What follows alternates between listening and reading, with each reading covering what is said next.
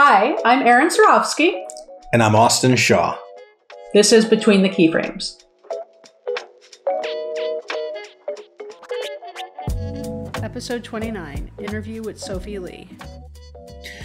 What's up, everybody? Welcome to Between the Keyframes. We are here with a very special guest, Sofie Lee. Hey, Sofie. Hello. Sofie is a super talented designer, motion designer, illustrator, art direction, storyboard art. Sofie is also one of my alums from when I taught at SCAD. And Sofie also did the cover of the second edition of the motion design, getting my titles all mixed up, Design for Motion. And Erin did the forward for this. So we got this whole full circle. Yeah. The collective. Sofie, what year did you graduate from SCAD? I graduated in 2018 summer. Okay, so 2018, and then you went and worked at Oddfellows in Portland, and you worked there for a couple years, right? Yeah, I think I was there I think I was in Portland for 2.5 years, but I actually worked for a bit less than 2 years. Okay, that's right. And then you went freelance, and I know you right before the pandemic, right? I know. Yeah. I mean, if I think about it, I feel like it was meant to be, you know? Right. And you've been working as a freelancer since then. I know you've worked with Buck and other studios and other brands, right? And done some educational work as well. And today's going to be a fun episode because we're going to get to know Sofie a little more. But Sofie's also gonna ask Erin some questions. Yeah. So I know. Yeah. So let's dig in. Yeah. You want to tell us a little bit about your background, Sofie? Yeah, of course. So I was born and raised in South Korea, and then luckily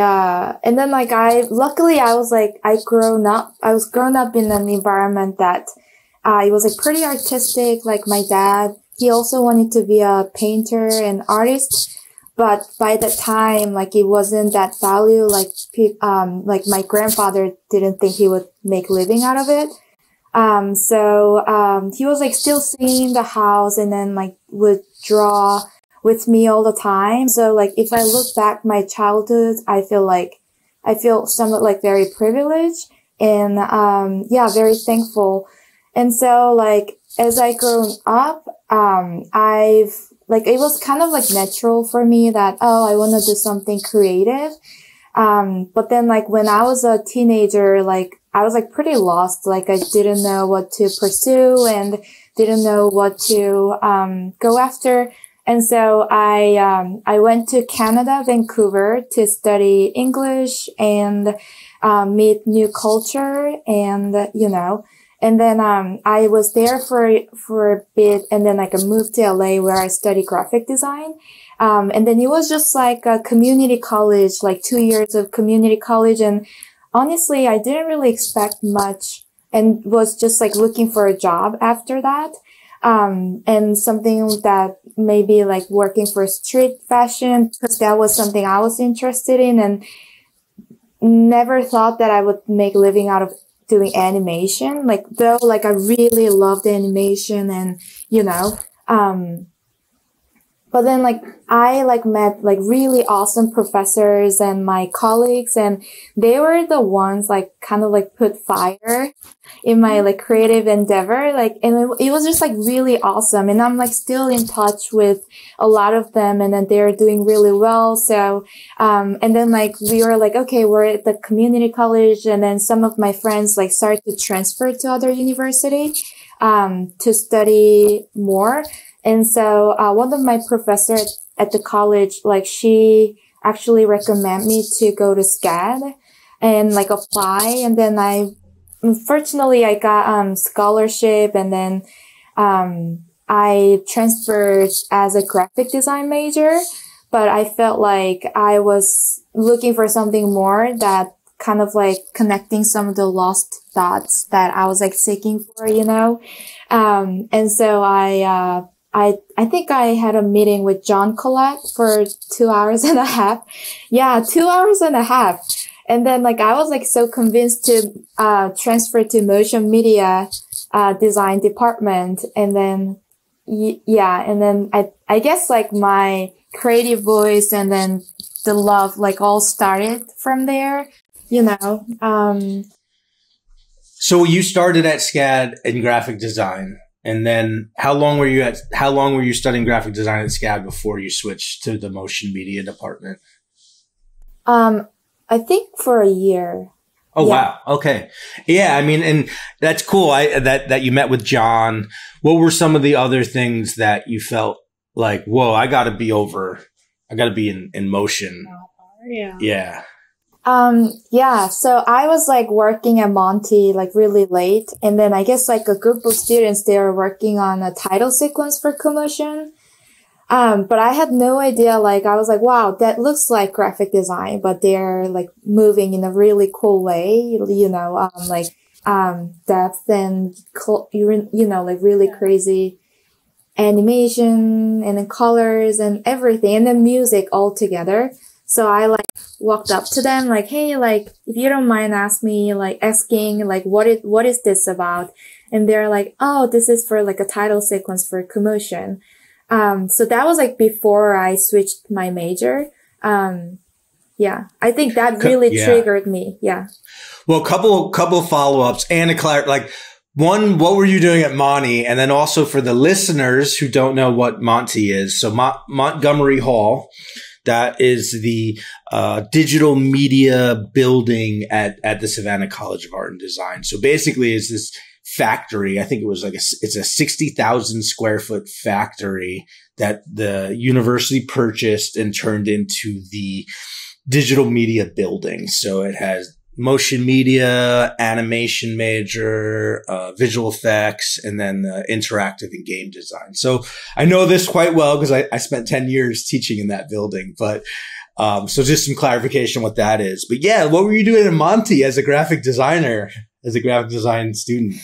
Yeah, so graphic design department building was like near the downtown, I think, right? Yeah, but I was like living in Montgomery dorm. Got it. Right? Okay. Yeah. And so it was literally right in front of my dorm. So you can go and do work. Okay. So basically, it's some more insight to people checking this out who don't know SCAD. So that building, Montgomery Hall, Monty for short, they basically made it almost like its own little campus because they built dorms there and there's a dining hall. So you were living in the dorms there. So that made sense that you would do your homework in Monty. And this sort of brings, I think, Erin, like this idea full circle that, you know, at SCAD, right, the motion media design department was in the School of Digital Media. Graphic design was in a whole nother college, right? Yeah. In the university. It was in the School of Communication and in a whole nother location. So, you know, that's something that Erin and I have been kicking around is building this bridge between traditional graphic design and motion and anyway. Yeah. I also think, like, as you tell this story, I can't help but think about people that went to school during the pandemic. Well, so much of going to college for me was not so much the experience I had in my major. It was adjacent. You know what I mean? It was like I was in the School of Design, but the photography school was like right there. And so I took photography classes and I hung out with photographers, and that influenced my work. So much so that when I look back on it and I think, like, when I think about my work, I think, like, it wasn't that special. Like, what did people see in it? But now when I look back at the work, I'm like, oh, it had a photographic quality. So even though I was working with lines and type and all this stuff, I would add grain and vignettes and do all this kind of stuff to it that made all of my work feel filmed. You know what I mean? And that's all the stuff I learned in those photography classes. So I think, you know, and then there was, of course, like the programming aspect and understanding not just how to make things look good, but like why they look good. You know what I mean? Like there was things, of like not just how to make a thing, but like really how to make a thing. And so I wonder about, when you go to school, like you go to school thinking, but while you're there, you learn so much more than you thought you did. I mean, think about like the transformation that happens when you graduate high school to when you're finishing your career in college.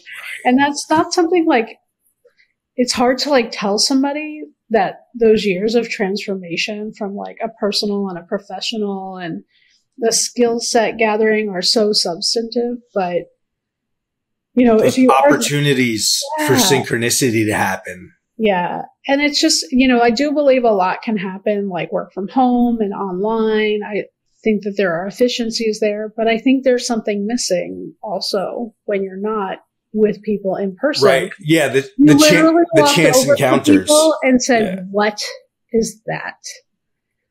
And like, if you were, and they told you, and obviously welcomed you into their community, that's like a beautiful, inspiring story. And the way you found your way to it was going to Vancouver then and getting a grasp of the language and then going to a community college in California and being like, hey, I kind of like this. And then a professor seeing something in you and saying like, you should look into this. And then, I just think like so many things led you to where you need to be. And I just like wonder if that, and maybe it is, but maybe it's not, that it would be possible to do without showing up and being in the presence of people.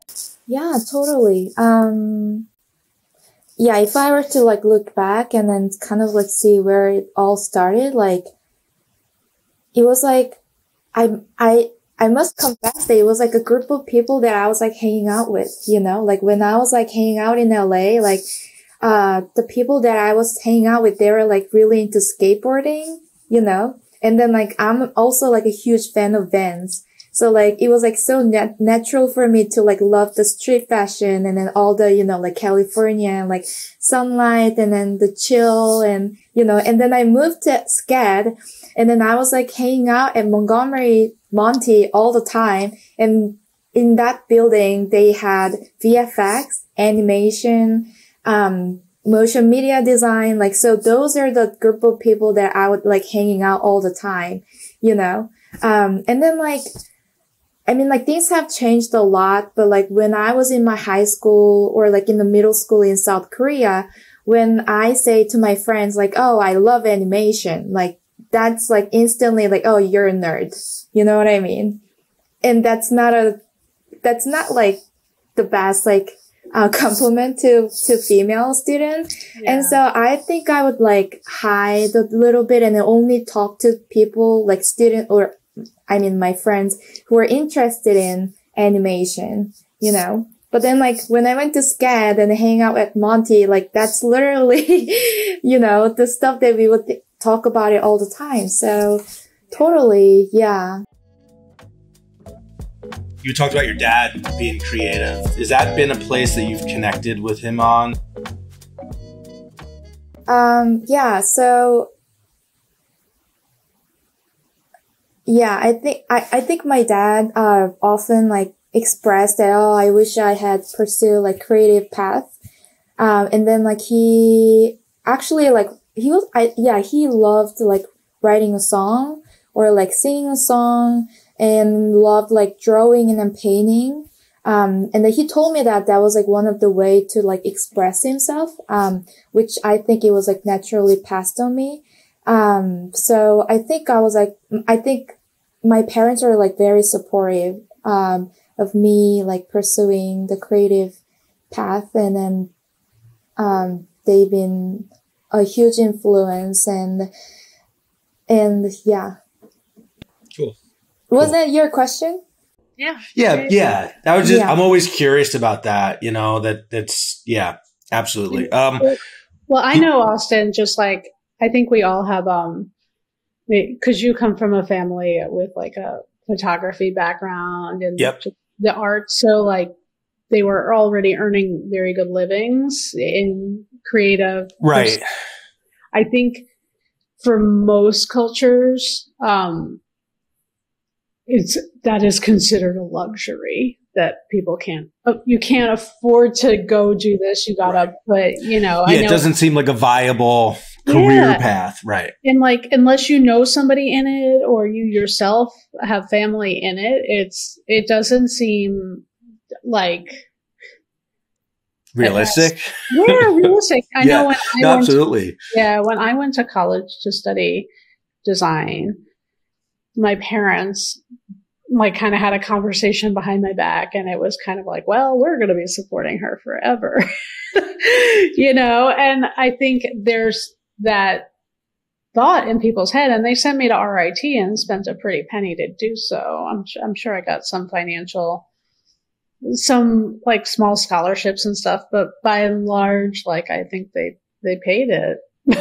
It wasn't me that paid it, it was them. So, you know, I can only imagine how they're feeling and thinking if they feel like I'm studying and spending all of this money at a private school, only to think that somehow they're going to have to continue to support me after that. I've, you know, little did they know. No, I know, but little did they know, like there's so much, you know, money to be made as an artist, you know, and whether even in like arts that are crafts, like that, there's a lot of opportunity. You know, Absolutely. There is a lot of opportunity for handcrafted. That's a big thing, you know. Anyway. No, I think for me, having grown up in a family of kind of creative professionals and not only like, you know, my father, my grandfather, right? It would generations of it. So in my mom and so it was very normal for me, and then working with a lot of students who maybe come from, it sounds like for Sofie, you're kind of in the middle, you know, somebody like there's this appreciation and now you're kind of getting to live that out, which I think is super cool. Or then there are some students who are just like, they're going against the grain, where it's just like no support. It's like they're out there just like, no, I believe I can do this. And so to me, it's always an interesting, I guess, origin story for people. But there was one other question I wanted to just ask about that transition from graphic design to motion and just, so what was the big for you? What was that selling point where you studied graphic design in community college? You studied it for a year at SCAD, but then you made this decision to switch. So what was it? What made you want to change your major? So I think the biggest selling point was that when I was like working, I mean, like I did some internship at a college and then I was like working as a freelance graphic designer. I kind of felt like graphic design is for business. You know, like, I didn't know how to create, and using the method of graphic design to express how I feel or like telling my own story, you know. And it was just like very like branding oriented and then business oriented, you know. And then like the assets that I would like play with in my work was already built by an illustrator or like created by another typographer. So I wanted something more to tell deeper story.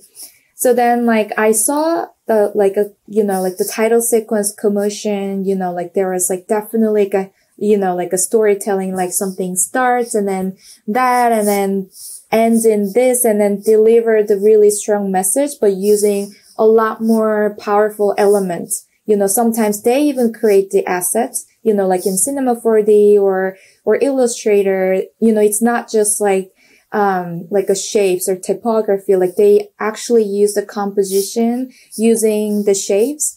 And it was just like a lot more fun. And then for me, it felt like, kind of like liberating, my creative idea to tell different ways, to convey the story, if that makes sense. Yeah, narrative. You get to tell a story. And, you know, it is interesting how in motion design, like we really do create a lot of stuff from scratch. I think people don't really realize, like, you know, like certainly we can use stock things and things like that, but like by and large, a lot of what you see, like we literally start with nothing and have to make a story, some kind of narrative, communicate some kind of message. Yeah, totally. And then we can also use music, you know, that which like really accelerates the whole, you know, project. So yeah, it was just like, once I saw it, it was like kind of impossible to go back from where I was, you know. Right on. Right on. And then when you made your transition from being a student to being a professional. How is the professional world different than you expected? Especially going from school in a place like SCAD where everything is so, I don't know, I want to say gray and rosy. And, you know, you have skilled professors and everything is kind of like a yes and, you know, so. Yeah. I think I was like pretty terrified at school because I knew how much support I was getting. Okay. You know, like I had friends to talk to who completely understand what I do and basically like share the sorrow or like, you know, like, hardship that we went through all together. Yeah. And then like the professors that I could literally just like reach out through email and then, you know, can I get your support or like, what do you think about this? So like I was like pretty terrified before I graduated. So then, but like back to your question, I think, one of the things was like, learning is endless. Yeah. I really thought I was like ready before I graduated SCAD because like, I learned this and that and that. I'm going to be working at Oddfellows, you know, so I feel like, okay, like vacation mode is on, you know, because SCAD was like so tough to survive. So I really thought, wow, all the hard stuff is over. And I'm like, now I'm going to be having fun creating and, you know, like doing my hobbies and, So I think like one of the things that was like different was like, learning is endless. And another thing was like kind of like extension from learning is like endless. That I only knew how to create, but I felt like I was really behind of like growing as an adult. You know, like I was pretty lost how to behave myself. And I was pretty lost how to, you know, like it was like just like really like, chaotic for me, like because, I'm like a daughter of my mom and, I am a designer at Oddfellows, but I'm also, friends of my friend, you know, like all these roles started to like really confusing me. Mm-hmm. So like that was like a little bit, different than what I imagined, you know, because I really thought I was prepared for the next chapter, but just like so much to catch up and so much to learn. And then the last thing would be like, people are like really serious about the job. Like it's not a joke, but at the same time, there was a room for me to make mistake because people were still really generous and caring. Yeah. Well, oh God, what you said is so thoughtful and lovely. Yeah. I mean, it's just so beautiful. Thank you. I think people are going to really connect with that. It's so interesting as a studio owner when we go to hire people. It's so interesting because when you see a candidate, a young or even older, but just coming out of school thinking like they got this. And I just want to be like, and of course I can never say this, but I can say this here and maybe people will listen and know I'm thinking it, is I know you have this beautiful portfolio and you accomplished so much in school, but you're just getting started. Like right. For me, like I know you don't know anything. And I'm just hoping that you're teachable, because a lot of what happens in school, because it's a yes and, the world is a no but, school is yes and, the world is no but. And what I mean by that is like, in school you can make decisions and people are just giving you suggestions and like telling you how great it is, because of course it is great. But in the world, once you show the work, even if it's the most brilliant thing, if the client still has time and money, they're going to give you feedback. And any kind of feedback comes off as a no. Often there's but it's beautiful and we love it and we appreciate everything you put in, but it's also like, okay, well, can you explore this? And what if the character did something more like this? And what if we lose this shot that incidentally you spent 2 weeks animating, right? And put that over there. And so that's why I say like the world doesn't know but. And so it takes a lot of like strength and courage every day to come in to all of those no buts, and as you grow into, yourself as an artist and animator, and like you say, as a person, you learn they're not so much no buts as that's just part of the job. You know what I mean? There's no other way to give feedback other than to say, change everything again and again and again until it's not going to get changed anymore. And then, as you get more experience and you do it over and over and over again, you start to see themes and trends for what those, changes are and why there might be changes. So you start to kind of grow into, as you're working on something, maybe I should give a version like this, just in case. Like you start to get that intuition of like, maybe when they said, make the logo bigger, it was actually that they can't see the logo because the background's so busy. Maybe that's what's going on. And you can start to make these decisions because the experience matters and it adds up.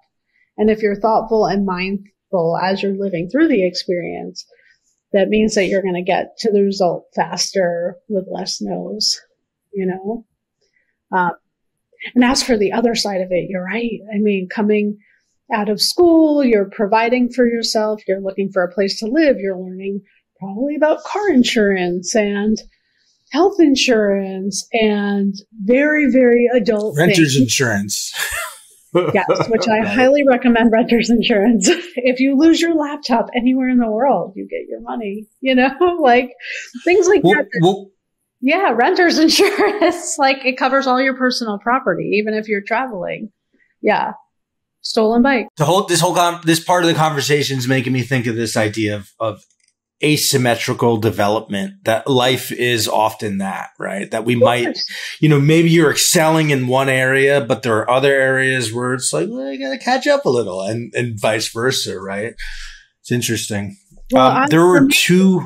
What's that? Sorry. I was just going to say that was making me think, like, if I'm achieving at work, it's kind of like that devil wears Prada thing, then you're failing at home. You know what I mean? Like everything can't have all of you all at once, So, and there are ways to maybe not fail at home, but if you are giving something like most of your energy, that means that these other some things in your life are not getting it. And there's just no way of controlling that. Yeah. Sorry, Austin, I cut you off.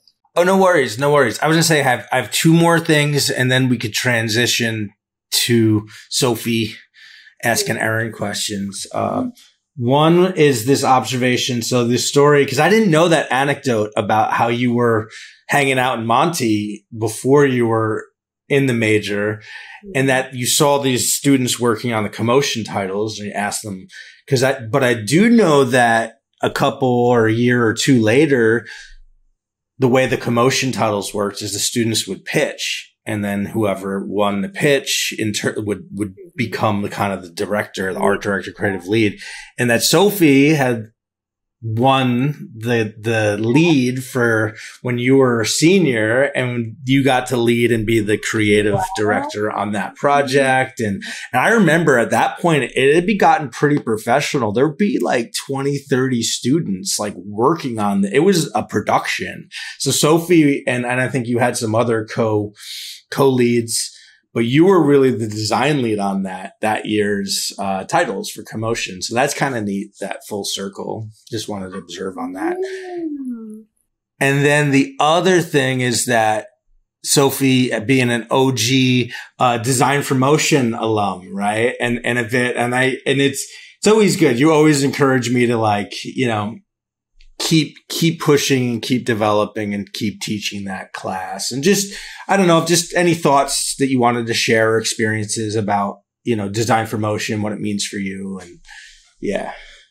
Yeah. So I was like, I fell in love with like multimedia design, but in reality, like I was already junior, you know, and I was about to graduate within like a year and 3 months. So I really had little time to, you know, put my portfolios and learn all these like animation techniques and design for motion, you know. So like there is one moment that I almost going back to graphic design, because I was like, there's just like no way that I can learn all this like After Effects animation or frame by frame and know how to draw storyboards. And it was just like really overwhelming, like, because like I'm not coming from animation background, like even the terms were like so like alien for me, you know? So, but then like my friends were like, yeah, Sophie, like, have you taken a class like Design for Motion? You know, like you don't have to animate. And I was like, oh, that's great, because I love designing for motion and for animation, you know, like I was like, because like it's not like I'm like fresh out of like high school. I knew what my strength was, what I was interested in. So I took the classes, and it was kind of like a third eye opening, you know, like, one is like, okay, I can maybe get a job just being a designer in our industry. And two was like, it was like a totally different creative process, like designing for motion, you know, and then, it was just so much creative thinking, so much concepting, and based on that, like doing, textile and illustrative, typography driven, or like matte painting. We did it like the matte painting, right? One of the assignment. So it was just like a lot to like explore and kind of like find my own voice, like what is my strength, and at the same time, what is my weaknesses. So, I always tell Shaw that because I've gotten so much out of that class, like genuinely, and I still follow that process these days. So I still like tell Shaw, like, you should keep teaching that class. I'm sure so many students would appreciate it, you know? Yeah, that's amazing. Well, you know, it's so interesting. Like, I think people look at what we do and they go, wow, where do you even start? Right. You know, and it's like, well, read the book. It's right there. Take the class. Yeah. You know, and that's how that's like a process that was, I think you did a great job of just like getting it down and building a class around what we actually did in the world. Mm-hmm. Like, so it wasn't something made up outside of the context of like work. It actually happened at work to create a process. Cause I think what people also don't realize is that we have to kind of bring the client along with us on all stages of the process. Like, here are some ideas. Here's what it could look like. Here's a little test of how it can move. And you basically just like work on getting buy-in at each kind of step of the process. And, you know, what that kind of process, Shaw, that you outlined that's so great is that it is a process. We start with mind mapping. We start with coming up with keywords, like, which is great because then you're setting up a paradigm for success. So when you create a frame, it could be the most beautiful frame, but if I check it against that word list, well, does it fail or pass? Okay, well, it fails because I'm not seeing that it's a spy thriller. It feels more like a comedy. Okay, well, we're starting over. You failed the test. So that's what I love about that it is a clear process that you can constantly check back on. And then when you eventually have beautiful frames and you go to animate them, when you go to animate them, like, does it still look like my frames? And then when you're adding cadence and pacing, well, does it feel funny? Because it's supposed to feel kinetic, and you know what I mean? So like, why is it boinging? Again, you're constantly checking it back against, all of this stuff that you did earlier in the process. And you're not just jumping into animating something that you don't So it all have. comes back to the brief. Does it serve the brief? Yeah. Does it answer the brief? Yeah. Exactly. Yeah. Cool. Right on. Well, unless you've got any other background questions for Sofie, Erin, do you have any other? Well, we wrote them all down. Yeah. No. I mean, I think we hit them pretty good. But, okay, cool. So, all right, at this point, we're going to transition this to Sofie, kind of taking on the role of interviewer for Erin, and really to dig into some questions about what it's like being a female creative in this industry. Okay, so Erin, I think growing careers and just like life in general, I think it's like piles of making decisions. And sometimes because I haven't experienced or I've never experienced about things, that I tend to like hesitate or like kind of like step back. So like, do you have any advice about like making decisions both in career and life general? Yeah, that's a really, really good question. Decisions, I think you just have to make them. I once had a lawyer say to me, not making a decision is a decision. And that's like haunted me ever since. Like, you can make a bad decision and that's okay. You'll learn from it. You can make a good decision, but nothing comes of just being stalled, At a certain point, you do some research, you get a feel for what might feel right, and you go. And you just kind of got to live with the consequences of it, and just know that whatever the consequences are, they will be better than have been sitting in that kind of paralyzed non-decision moment. Because again, making no decision is a decision. It's literally choosing nothing, which is horrible. It's horrible. Yeah. So I just think like, only good can come from like being decisive and being thoughtful. And it's interesting because being a director, like when you're a live action director and even when you're a studio owner, I always just say I'm like the decider. That's basically my job, is to make the decisions and then deal with the consequences of them. And sometimes those consequences are good and I get to show cool work and like, look at this thing I made. And sometimes the consequences are terrible and I have to be the one that bears the burden of them. But at least something happens so that everything can move forward and we can, just keep on keeping on. Yeah. Yeah, that is a really good advice. And I think it's going to be lingering with me a little bit, like not making decision is like actually the worst decision.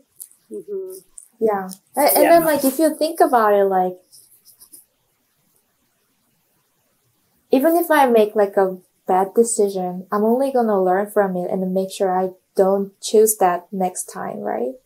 Yes. Again, it's like, to your original point, like one of the first things you said about your job is you like realize that like, oh my God, the learning is just beginning.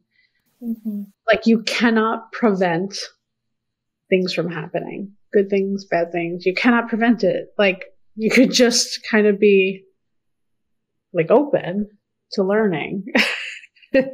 And so it's one of those things like if there is a decision in front of you, I'm not saying to jump wildly into a decision because you have to make a decision. Think about it, ask people, do the proper research, be mindful, then just do it. Just make the decision. It's a hard call often, but like there was a couple of weeks ago, we had 3 amazing jobs.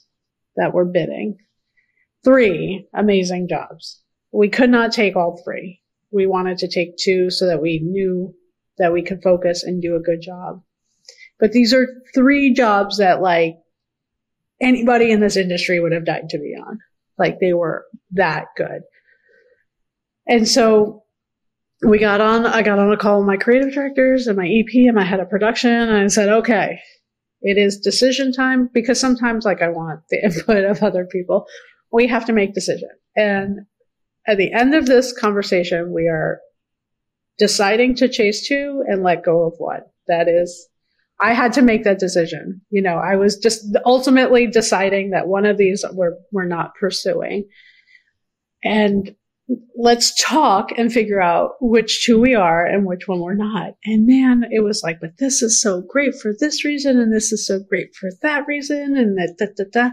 And at the end of it, after like a long hour of like just talking it to death, there was a decision. And it sucked.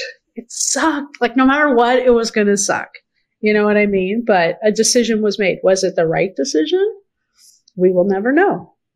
We did wind up winning those other 2 jobs. So perhaps we would have won that job too. And then we would have been maybe over, or maybe if we were chasing a 3rd one, we would have lost all of them because we were spread too thin to be pitching 3 jobs. So I think we made a good decision. Was it the exact right decision? Was it, I could have brought another creative director and built another team and spent all that money to like go after that job?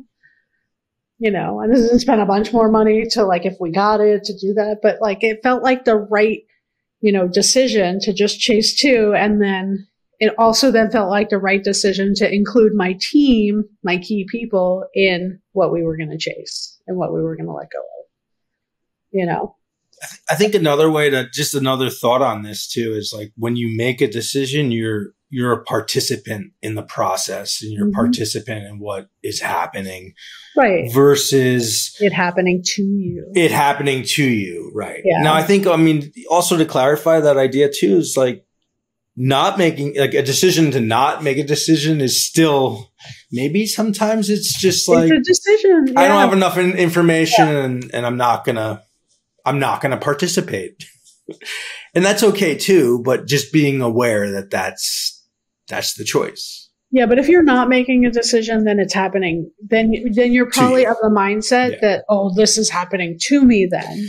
And then you get bitter and resentful. But then you're not taking responsibility for the fact that, well, you created an environment where, of course, it was going to happen to you. You took your own life choices out of it. Inaction. Yeah. Yeah. So, what's the Bob Dylan? He who hesitates lost, or is he who loses? Something like that. No. Bob Dylan song. I don't know. I got to look it up. Yeah, you're talking about 2 people that like, no. You guys are like, Bob who? Yeah, go please. Yeah. So funny. Yeah, that was like such a good advice. Yeah. I need to now apply to my life. It's very challenging, but then I swear every time I'm in a moment now where I'm like, oh, I gotta decide and I don't know. Like just that example from the other day is like, okay, I can't just let it happen to me. We can't just pitch all 3 of these things. We have to decide. Like we have to make a decision. This is my decision. It's my company. I'm deciding, but like all the people that should have a say need to have a say in what it's going to be. And that's a way of like empowering people to be a part of the process, but also making sure that whatever the consequences of that are, I can own those, because I don't want to lose all 3 of these amazing jobs, but I also don't want to work on all 3 of these amazing jobs all simultaneously through a period of time where like everybody's going to want off because we're going into spring, summer. Yeah. Hashtag metacognition. Exactly. Because we've all been there. We've been through like when it gets to be like a little extra, you know, and it's like, oh, I should learn for next time. Exactly what that is, Austin. Yeah. Yeah. Self-preservation. Cool. Yeah. Yeah. Yeah. What was the selling point for you when you were switching from like a set position to building like your own studio? I was living in New York. I had lived in Chicago working at Digital Kitchen. I was in their office there. And then I moved to New York, which is where I met Shaw in 06, 08. And I was creative director for Superfad there. And I just missed Chicago. I missed the city. I missed my home here. I was here for 6-7 years. I did not expect to love it. But I really, really missed it. And I knew I wanted to come back, but I knew I wanted to keep working at a design-led motion studio. And Chicago, with the exception of Digital Kitchen at that point, had been very post-house driven. So you had places like Film Workers with Vitamin, and you had, I think Flavor was around at Cutters, and you had these kind of designy offshoots within bigger, post-house centric things. And now at this point, you have places like Scholar, which is part of White House, that are, I think, pretty separate. But back then, they were in the spaces of the other companies, and they just felt like a little piece off of this bigger thing that was really making all the money. And I really wanted to work at a design-led place. Like if somebody was calling, if they weren't calling to do some edits and some color correction and also throw some design in, it was, I needed a designer. Oh shit, and where are we going to color correct this? And do you have an editor? You know what I mean? Like it was like design-led. And so I knew to come back here, I was going to have to start a thing. And my friend Tracy Bernard, who was the rep for Digital Kitchen, said she could start getting me some work. And that was like it. It really, there was an initial kind of partnership with 2 other partners that like fell apart within 6-8 months. And we worked on like an Easy Mac commercial and a commercial for Rotary International. And, when you go from doing big Super Bowl spots and like Emmy winning main titles, you're just like, what the fuck am I doing? Like, is this really what I want to be doing? And the answer was no, it wasn't what I wanted to be doing, but I knew it was where I wanted to be doing it. And so after that, like partnership fell apart, which again, it was such a tiny little blip of my life. I was like kind of feeling broken and heartbroken for the first time because I felt like, God, we were on to something. Why did you guys have to ruin this? Like, yes, it was going slow, but it was also like 2008, of course it's going to go slow. We're in a fucking recession, we should be lucky we're getting any work at all. And so moving into 2009, which is when I started the studio officially, like January of 2009, it just started with like this phone call from a friend who's working at an agency. And he was like, I got these spots. Do you want to work on them? And I was like, no, I don't have a company. I don't really know what's going on anymore. He goes, well, make a new company. It was you that we wanted to work with anyway. Like, you're the talent. And I was like, okay. So I called my lawyer and my accountant, and they were like, okay, go fill out this paperwork. And that's why it's called Swarovski, is because I didn't have time to figure anything else out. And we were still kind of in negotiation about how the other company was going to come apart, or if it was going to come apart. But it was very clear I knew I wasn't working for it anymore. And they were like, well, if you name it your name, it'll be very clear that you're not working there. And I was like, okay, we can always change it later. It's just some paperwork. And so that's how it became my name, And but it was, what was interesting is, I know I own my own studio and it's my name on the door and I like get credit for everything. And there's like a lot of reasons for that. But like, I just wanted to be a creative director, like a relevant creative director doing great work in design-led projects. That was my goal. My goal was not to be a giant studio owner with like all the things and see my name and to be speaking everywhere on behalf of all that kind of extraneous stuff. It was to do the work. Like I wanted to do the work where I wanted to do it, like location wise. And that's why it came to be. That's really awesome. I think I said it another day, but I think it's like really unique that you're like female studio owner in our industry, where our industry is like kind of like still like male, dominant. So I think it is like really unique that, and I've been always like wanting to reach out to you and kind of like asking you advice in both like, you know, like you're making creative decision and then your kind of like creative journey, like how you, like where you started and then how you've been going, went through some stuff and, also your mom and you have your family. So that's like, for me, that's like two really big things. Yeah. So yeah, I have like much respect knowing that like just like be good at one thing is like even hard for me, you know? Not good at anything. I'm just mildly good at some things. And then I hire good people. Yeah. I trust them to do their work too. That's another thing. I think for me, there was a point at which I realized where I get better when I hire well and thoughtfully, you know, and it's not that I think also when you move from hiring who you think you should hire to who you want to hire, that there's a big difference there. Yeah. Yeah, totally. I'm sure there's like a lot more to like actually run the studio, you know. Yeah, it's a whole separate side. Yeah, but yeah, it's not like all of a sudden I went from being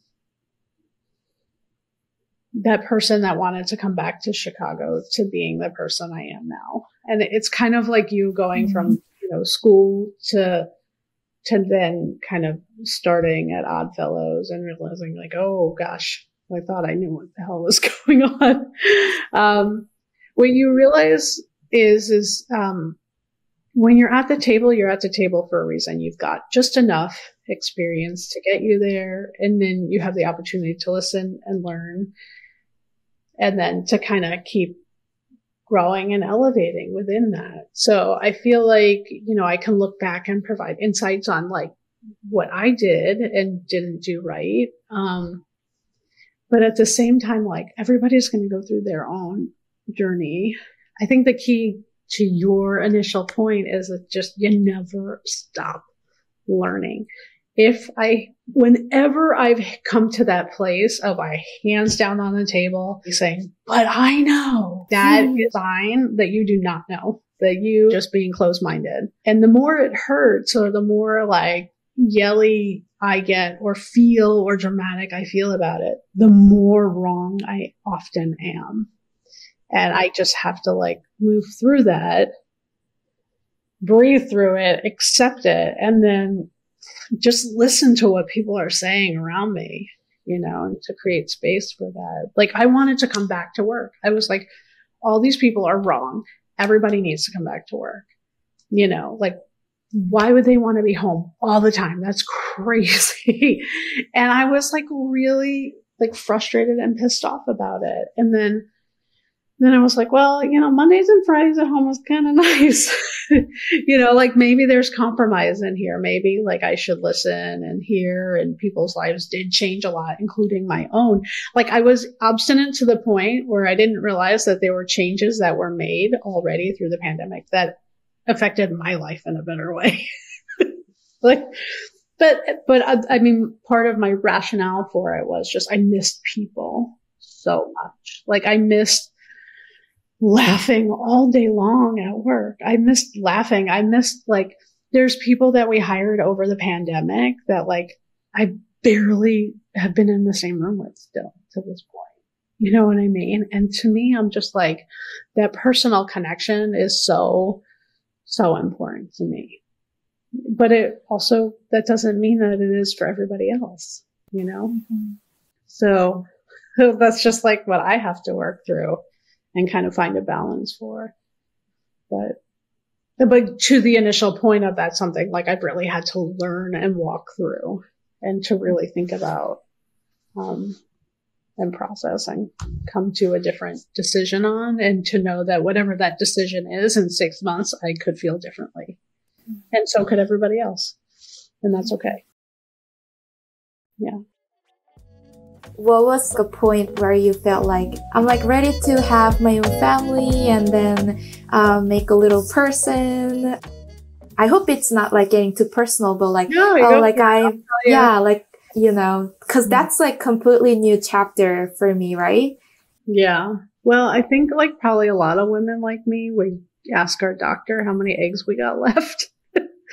What kind of rum we got, you know what I mean? And I definitely was talking to my doctor, and they were like, well, you're getting old. Yeah, I think I was I must have been 38 or 37 at the time. And they were like,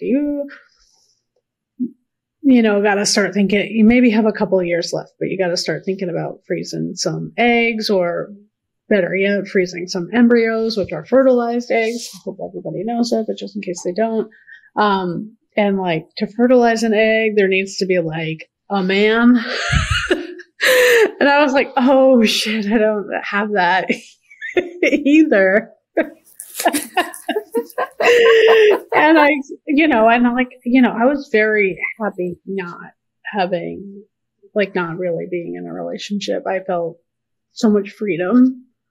Not like, I don't know. I always felt like, even though maybe that my parents' dynamic didn't mimic this, but I always felt like they would get a say in a way that is invalidate my say, right? Like, in a way. So, but it was really weird. As I was kind of going through that, I did meet Kevin, and it was a really interesting thing, because I'm like meeting this guy at this moment where I'm like going through this physicality thing and thinking about my future and if I want to have kids. And he was 5 years younger, so I'm sure he wasn't thinking about that at all. In fact, I know he wasn't. And I just, we were talking about like moving in together, and I was just like, so here's the thing. And, that definitely accelerated our relationship very, very quickly. And whether that's healthy or unhealthy, it happened. And he was like, well, I do want to be a dad. And I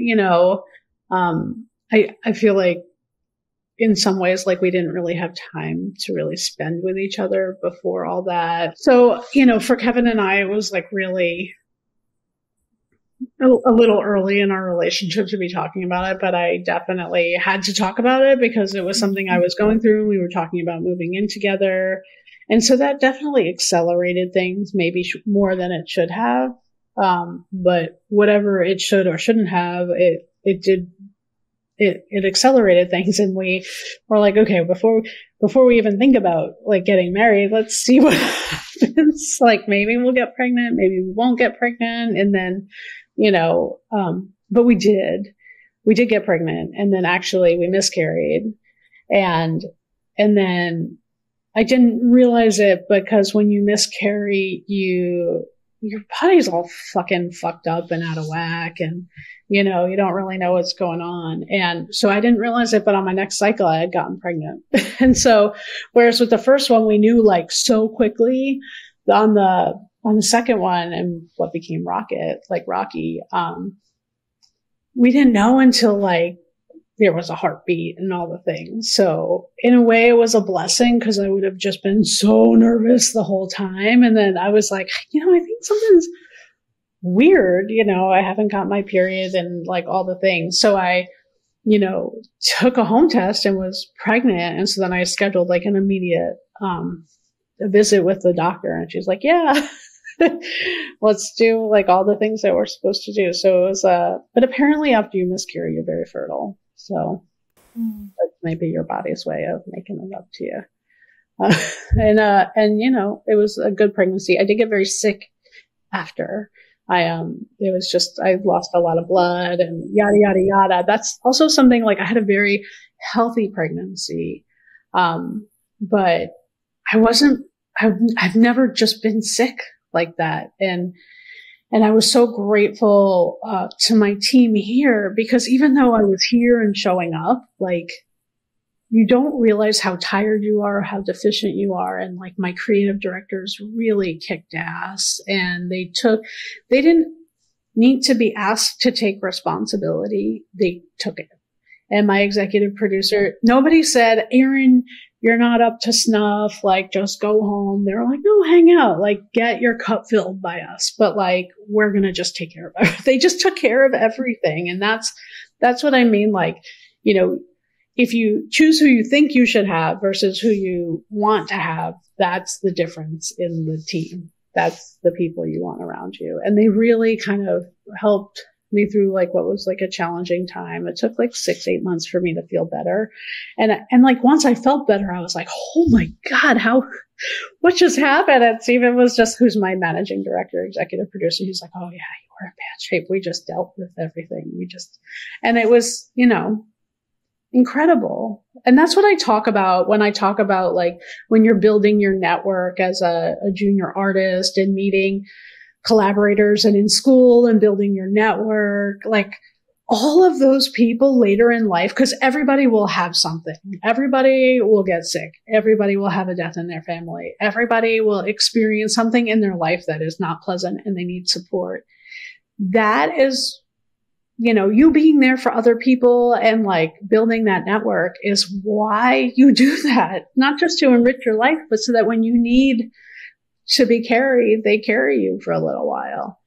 You know, that's really, really, really important and a really valuable part of being at a staff position in a full-time job in a place that you feel validated and appreciated and you have coworkers. I always say like, God, don't go be a one person at a company. You know what I mean? Especially starting your job, go work with many people, meet a bunch of people. Because when this one goes and works over there in 10 years, and when this one moves on in 20 years, they're all going to be your future collaborators and your future boss and your future client. And, you know, it's like they're going to hire you, you're going to hire them. So if you limit your exposure earlier in your career, that network is vastly diminished. That's like really great point. And that is something that I actually learned a lot during my freelance life, because when I was at SCAD, like I had like friends all the time, you know, I had people everywhere. And then when I went to Oddfellow, it was like, you know, like I had teams and everything. And then when I moved back to South Korea, I was like in terms of like work-wise, like I was getting more opportunities and responsibilities. That's what I was exactly looking for. But at the same time, like I really missed the community, you know. And then, you know, like it's like when you actually have it, you don't see like how much you have it.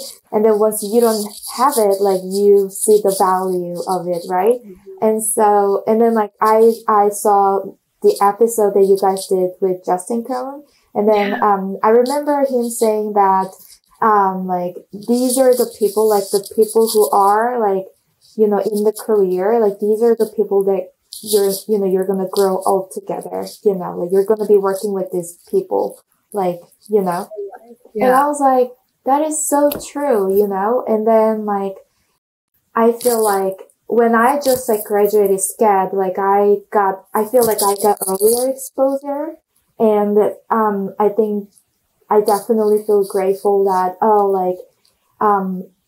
people like know my work, know my name, you know, but at the same time, like I wish I had that exposure when I was a bit older, you know, when I had a bit of experiences, because there are certain things that, I wish I had done differently, or, you know, so that is like so important, you know, so that is the thing that I wish I had known when I was at school, you know. Yeah, I think it's, you know, it's one of those things I always say to Shaw, like, God, if I were that age now listening to us, would I even like know what we're saying? Like, so I do think to a certain extent you have to experience it. You know what I mean?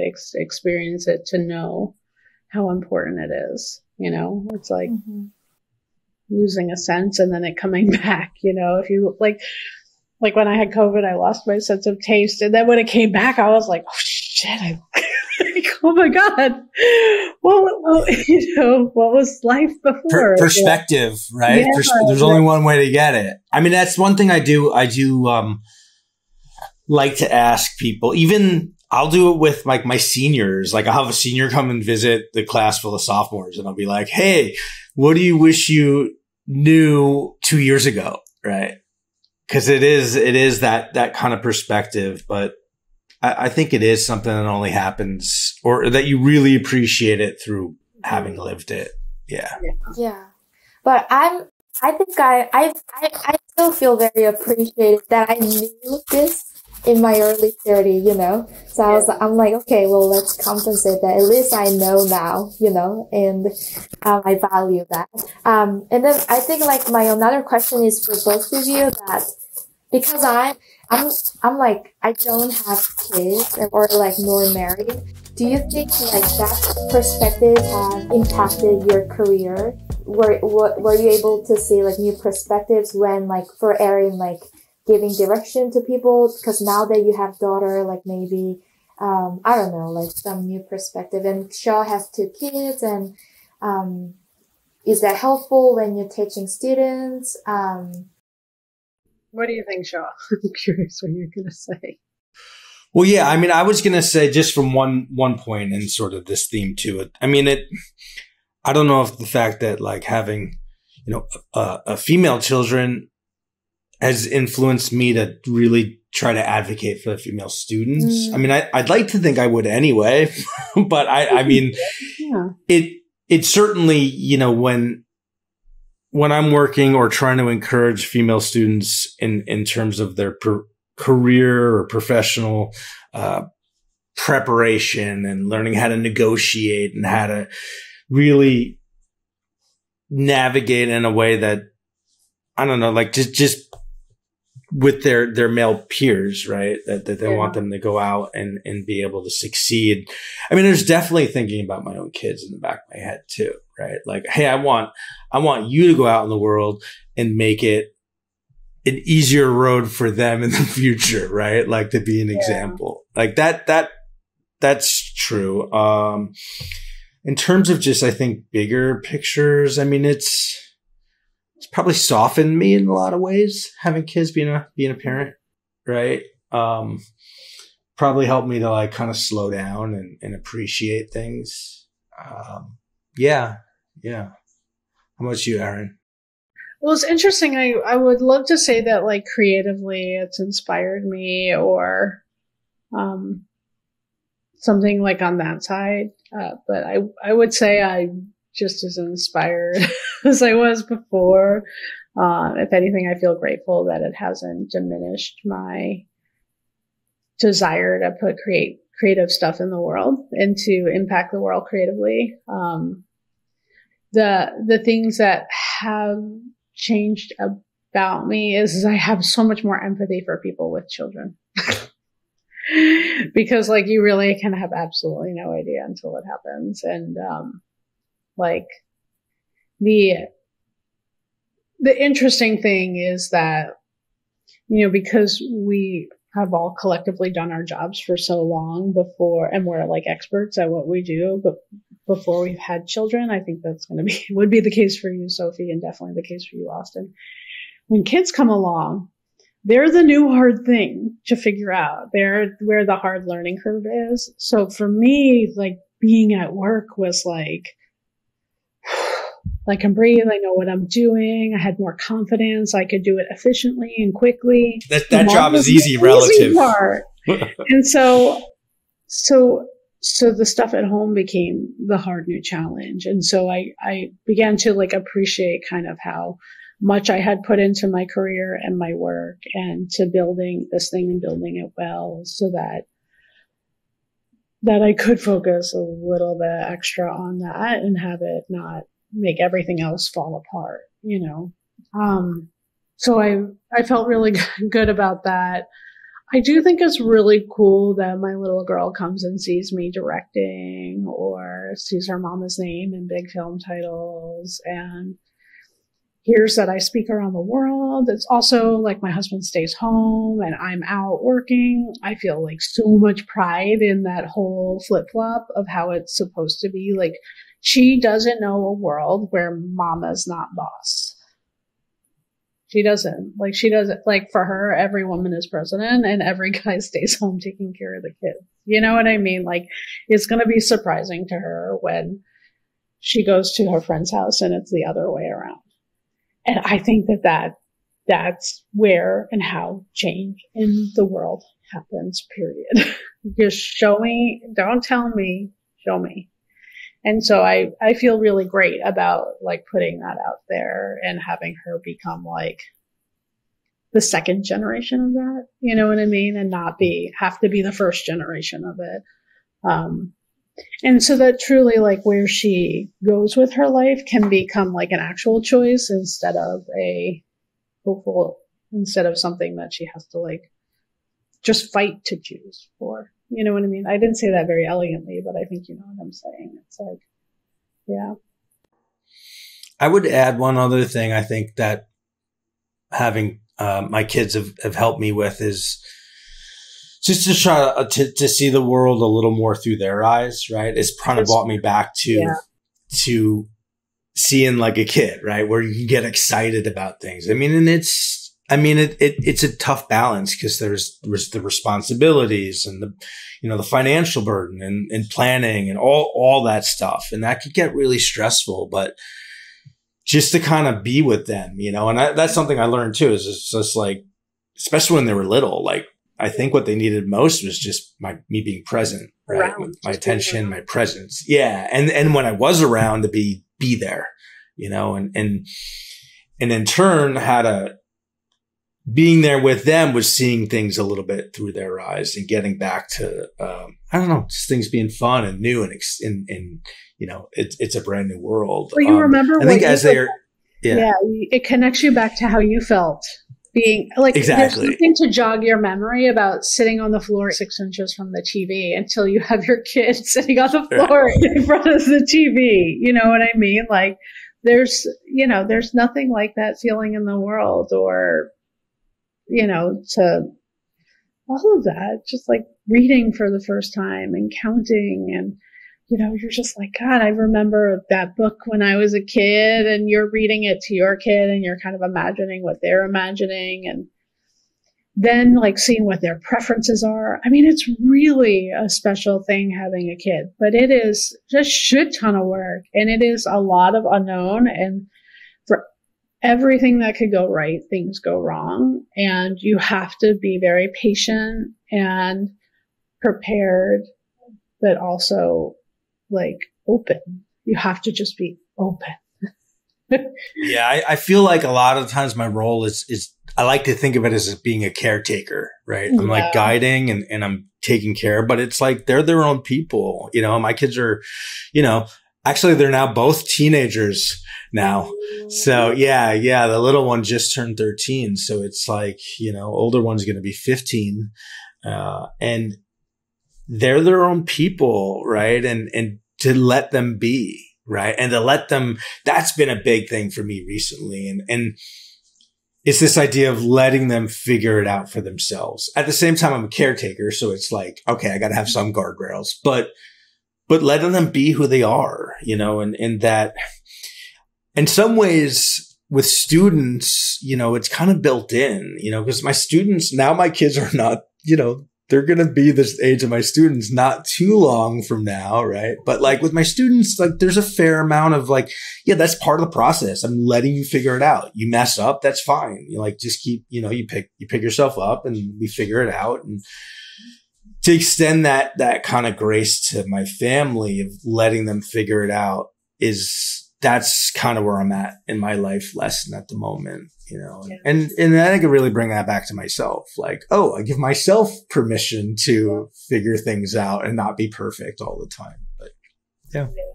I think one of the things that we don't often talk about, so we don't really talk about our kids a lot because they're seen as a liability. And I think in an office, you don't want to be seen as the person that's always ducking out early for a kid, or, you know what I mean? And as a woman, if you talk about your kid all the time, I think you can get the eye rolls. But, the thing that we really don't talk about is aging parents.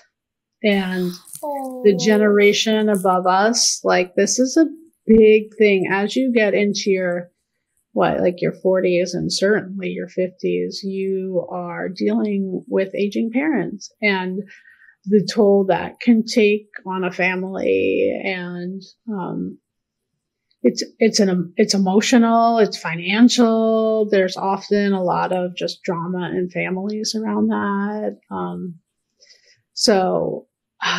These are all real life things that, like, historically, when you hit these stages of life, they become real things that you have to navigate. And again, that's why that network is important. That's why, like, the girlfriend network is important, or the friend network is important. Hey, like, what's going on? My mom has Alzheimer's, or this is happening. Like, okay, like, the network ignites, all the resources start coming your way. And it's, it's an important part of, like, life, it's an important part of life. Yeah. And I think if I were to compare myself, like, the biggest change would be, like, when I was in my 20s, life revolves around me, like, the world, like, oh, I can totally do it. Oh, like, I am me, super confident, but there's no base behind, like, and then, like, I hit 30, and then, I don't know, like, I think one of the things that really changed my perspective was, like, I am part of the world. It's not like world is, like, revolved around me, And then, like, I see it differently when I look at my parents aging, I see my brother differently. I see the people, like, collaborators differently, So that's, like, so important. And, I think that is why I really love our industry, cause I think our industry has, like, really special connection. And then I really like the culture, and then, like, how the culture is, like, passes along. Yep. Yes, that is why I think it's all really connected, and then, like, the more I'm happier, and then the more I'm, like, growing and mature, like, getting mature, I think my work also, like, portrays that, and then the way I communicate, the way I collaborate with people is also changing, like, I try to be a better listener. I try to really, like, appreciate their time. So I try to be more efficient. So I think it is so all, like, very connected. Yeah. I think also, like, as I've gotten older, I've erred on the side of clarity instead of worrying about sounding like a bitch or too direct. I think more comes from succinctness and directness than making it flowery for, like, because I'm worried about offending somebody, So that's another thing.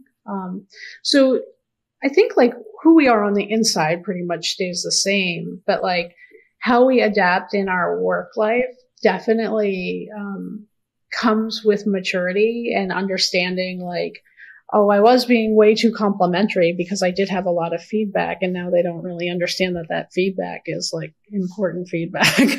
It's not like a suggestion. It's like a mandate. And so that had to evolve my creative director style to be like, okay, thank them for something, but then move into, here are the notes, and you follow up then with an email or a Slack or something with just as direct and short as possible what the actual notes are, any questions, so that there's no question that even though there were some compliments in there, that it doesn't change necessarily the meaning of the exchange. So that's hard. That's hard to do, because that has to do with self-awareness and also potentially coming across as, like, a jerk or a bitch or whatever word you want to use. But I do think that directness is, it's good because it's saving people's time. It's all the things you said. It comes out of, working efficiently and being a good collaborator. Oh, the one thing I didn't say about I talked about, like, moving into having a daughter and how that came about, because, like, of a certain age, feeling kind of like forced essentially to make a decision about having kids because of how old I was and just, like, the biology of it. But the thing I didn't touch on with actually having a child and a husband and the business and my clients and, other family and responsibilities and friendships out there, is that, like, there's only so much time in a day, And it feels like everything always needs 100% of you, like all the time, but there is only 100% of you to give. So there are times where things just need more of you, and then other things get less of you. And that's natural, but it's also important that you don't let that happen all the time.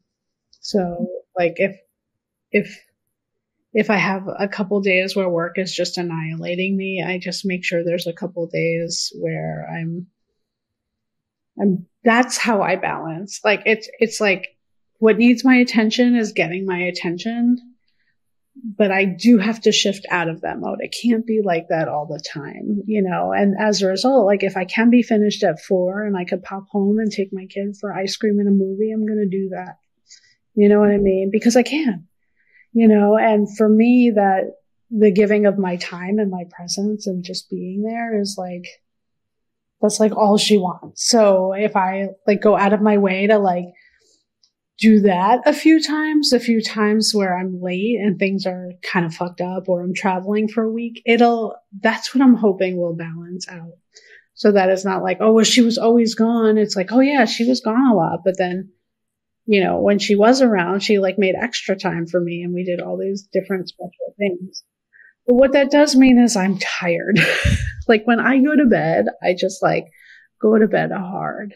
But I also know like she's 5 now. Like eventually she's going to be 13, 14, 15. And it'll hopefully still be like that where she wants me to be around. But like this period of time with her is so short. Like I can't let it squeak by, you know? I feel like that's parenthood. I don't remember the last time not feeling tired. I know. It's exhausting. I always say whenever somebody I know is pregnant, I'm like, just sleep. Just stay home for 9 months of sleep. That is the only preparation you could possibly give yourself. And the weird thing also about having kids is like when you have a child, they literally take everything from you. Like it starts with like your dignity, with like how they come into the world, right? Like they take your dignity, they take your health, they take your energy. They're literally stealing vitamins and nutrients from your body. Like a parasite. And then they come into the world and they take your sleep and they take your money and they take your energy and they take everything, right? And they'll die if you don't attend to them. You feed them, like you're holding them in one hand and then you're feeding them in the other, right? But then there's a day where all of a sudden they're holding the bottle out of nowhere. They're just holding the bottle up and you have a hand and you get a hand. And that is a big deal. You got a hand. You can scratch your ass. You can take a sip of your own coffee. You could do a lot with this hand. And then eventually they're sitting up and you're like, oh my God, they're sitting up. Like they give a little bit of what they took back and a little bit more and a little bit more and a little bit more. And then they give that smile and that little extra something that like ignites something in you that you're just like, ooh, endorphin, like crazy, right? And then more and more and more, you get more of yourself back. And I just like imagine like when she's 20 and I have all of myself back and I can say, okay, go do your thing. Like I'm going to go do my thing now too. You know what I mean? And I know it's not like a separation like that, but that's how I think of it. Like I just remember her coming into the world and feeling like a shell of a person. Like there was nothing of me left. And it was all here in this little thing that I put into the world. But then I got my hand back and I got my other arm back. And, you know, the first time she ever slept through the night, which wasn't until she was like 4, like I was like, she slept through the night. And like the moment she was like potty trained, I was like, oh, that was a big deal. Yeah. A big one. That's like, and no like, more diapers. That was like, God.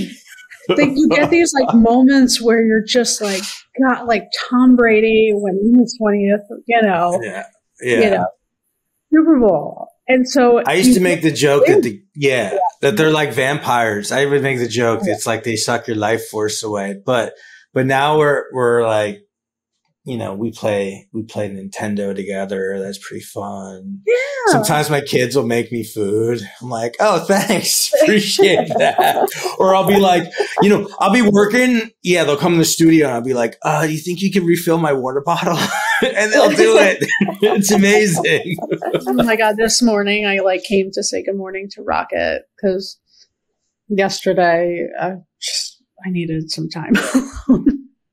And so and I was laying with her and she was kind of getting up, walking around her room. And I was like, ugh, I don't have my glasses. And she was like, be right back. And she went into my room and she got my glasses. And it was like, there she go. There you go.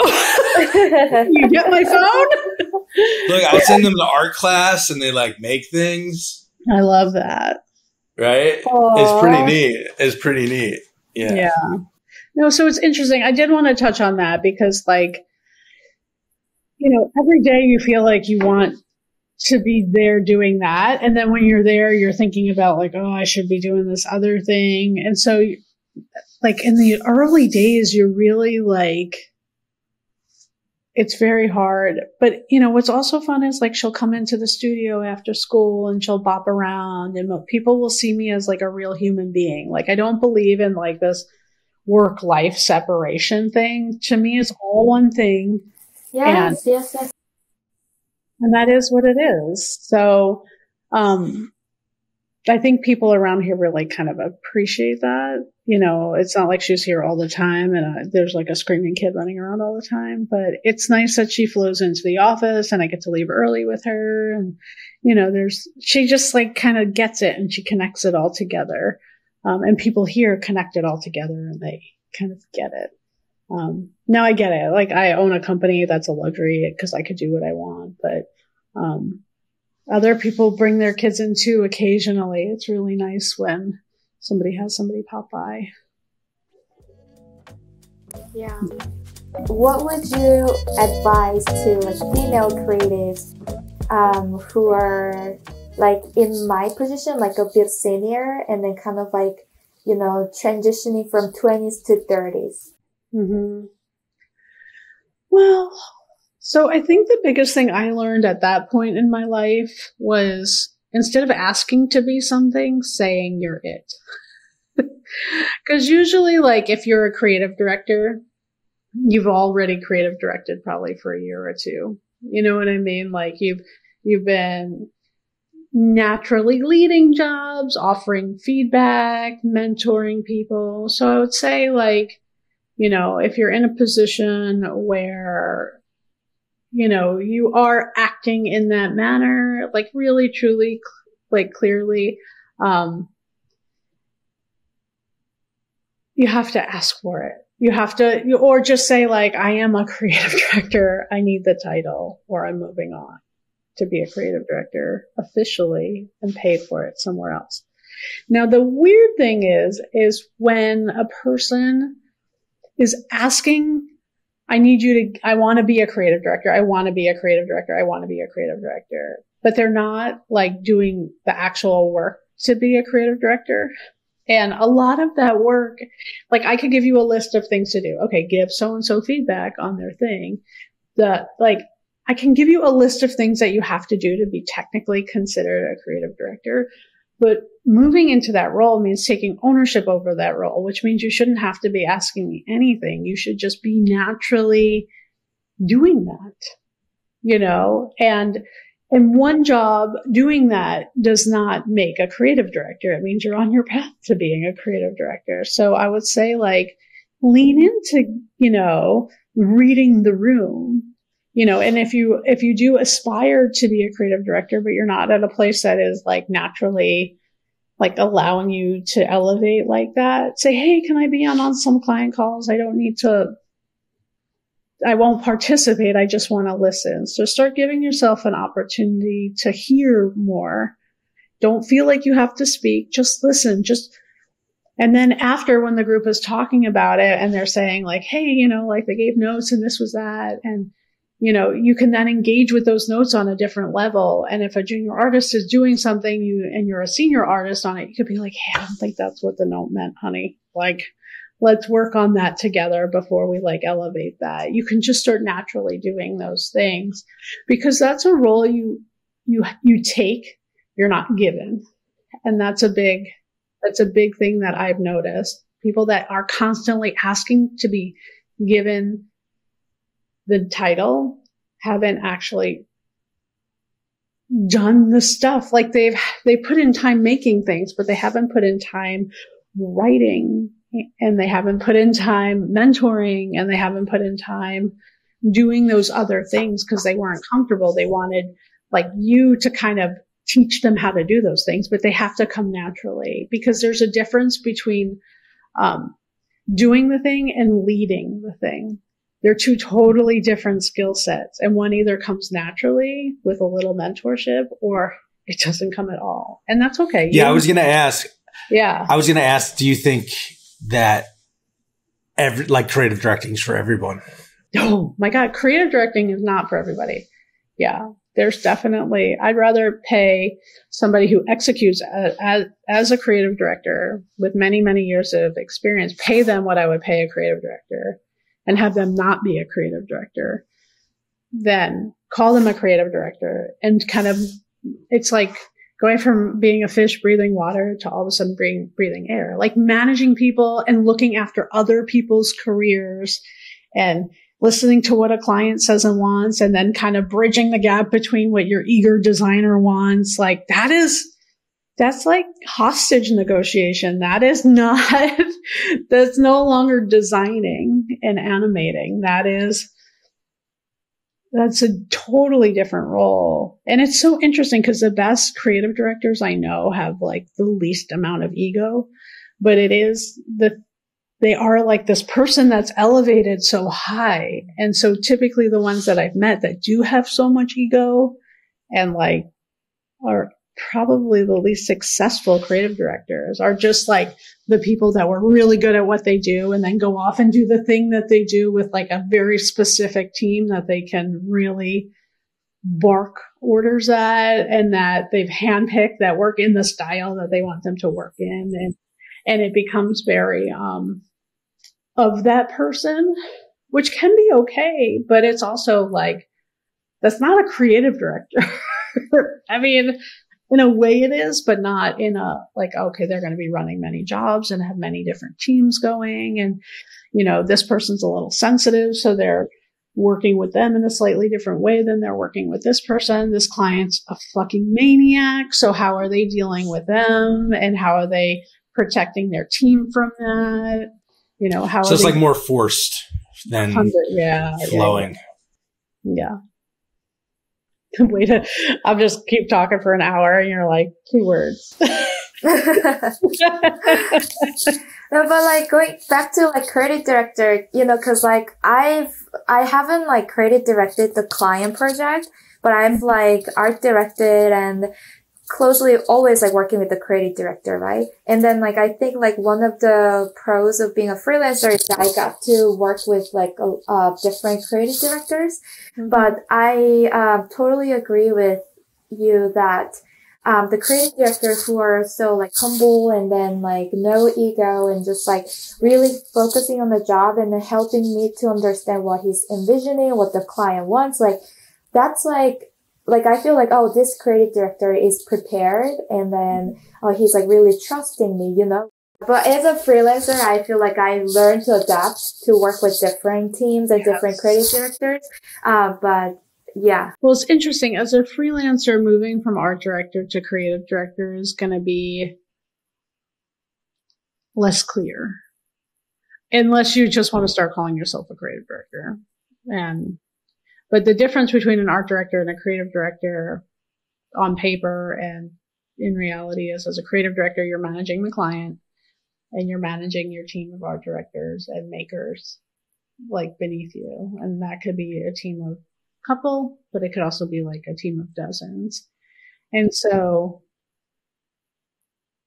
you're not necessarily like navigating budgets or anything like that because that's probably set up before you get in the mix with when the job is bid and all of that. And you'll hopefully have a producer working alongside you that, see, that's the relationship that's not often talked about, but the creative director producer relationship is Schlemiel, Schlemazel, Laverne and Shirley. They complete each other because usually there's, first of all, the producer's talking to the producer at the agency or the client, and they're talking about what all the creatives want. So you have to make sure your producer kind of knows what you want, and you have to be strategic about how you're going to get there. And so, being freelance, it's hard to develop that relationship.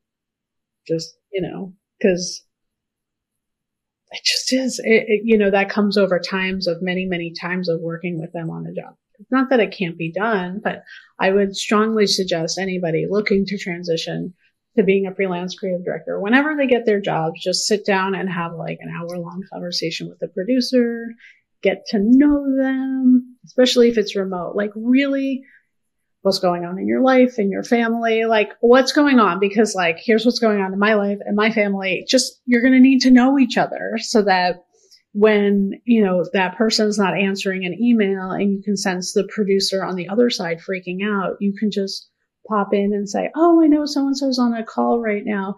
But I can drop these notes and we can get started on them. And that's not something that would really be stepping out of line.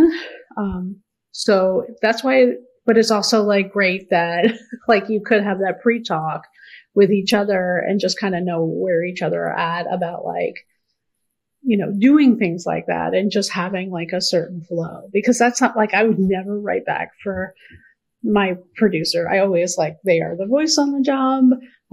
But I will also after they write back, I might be yes, and I fully support her.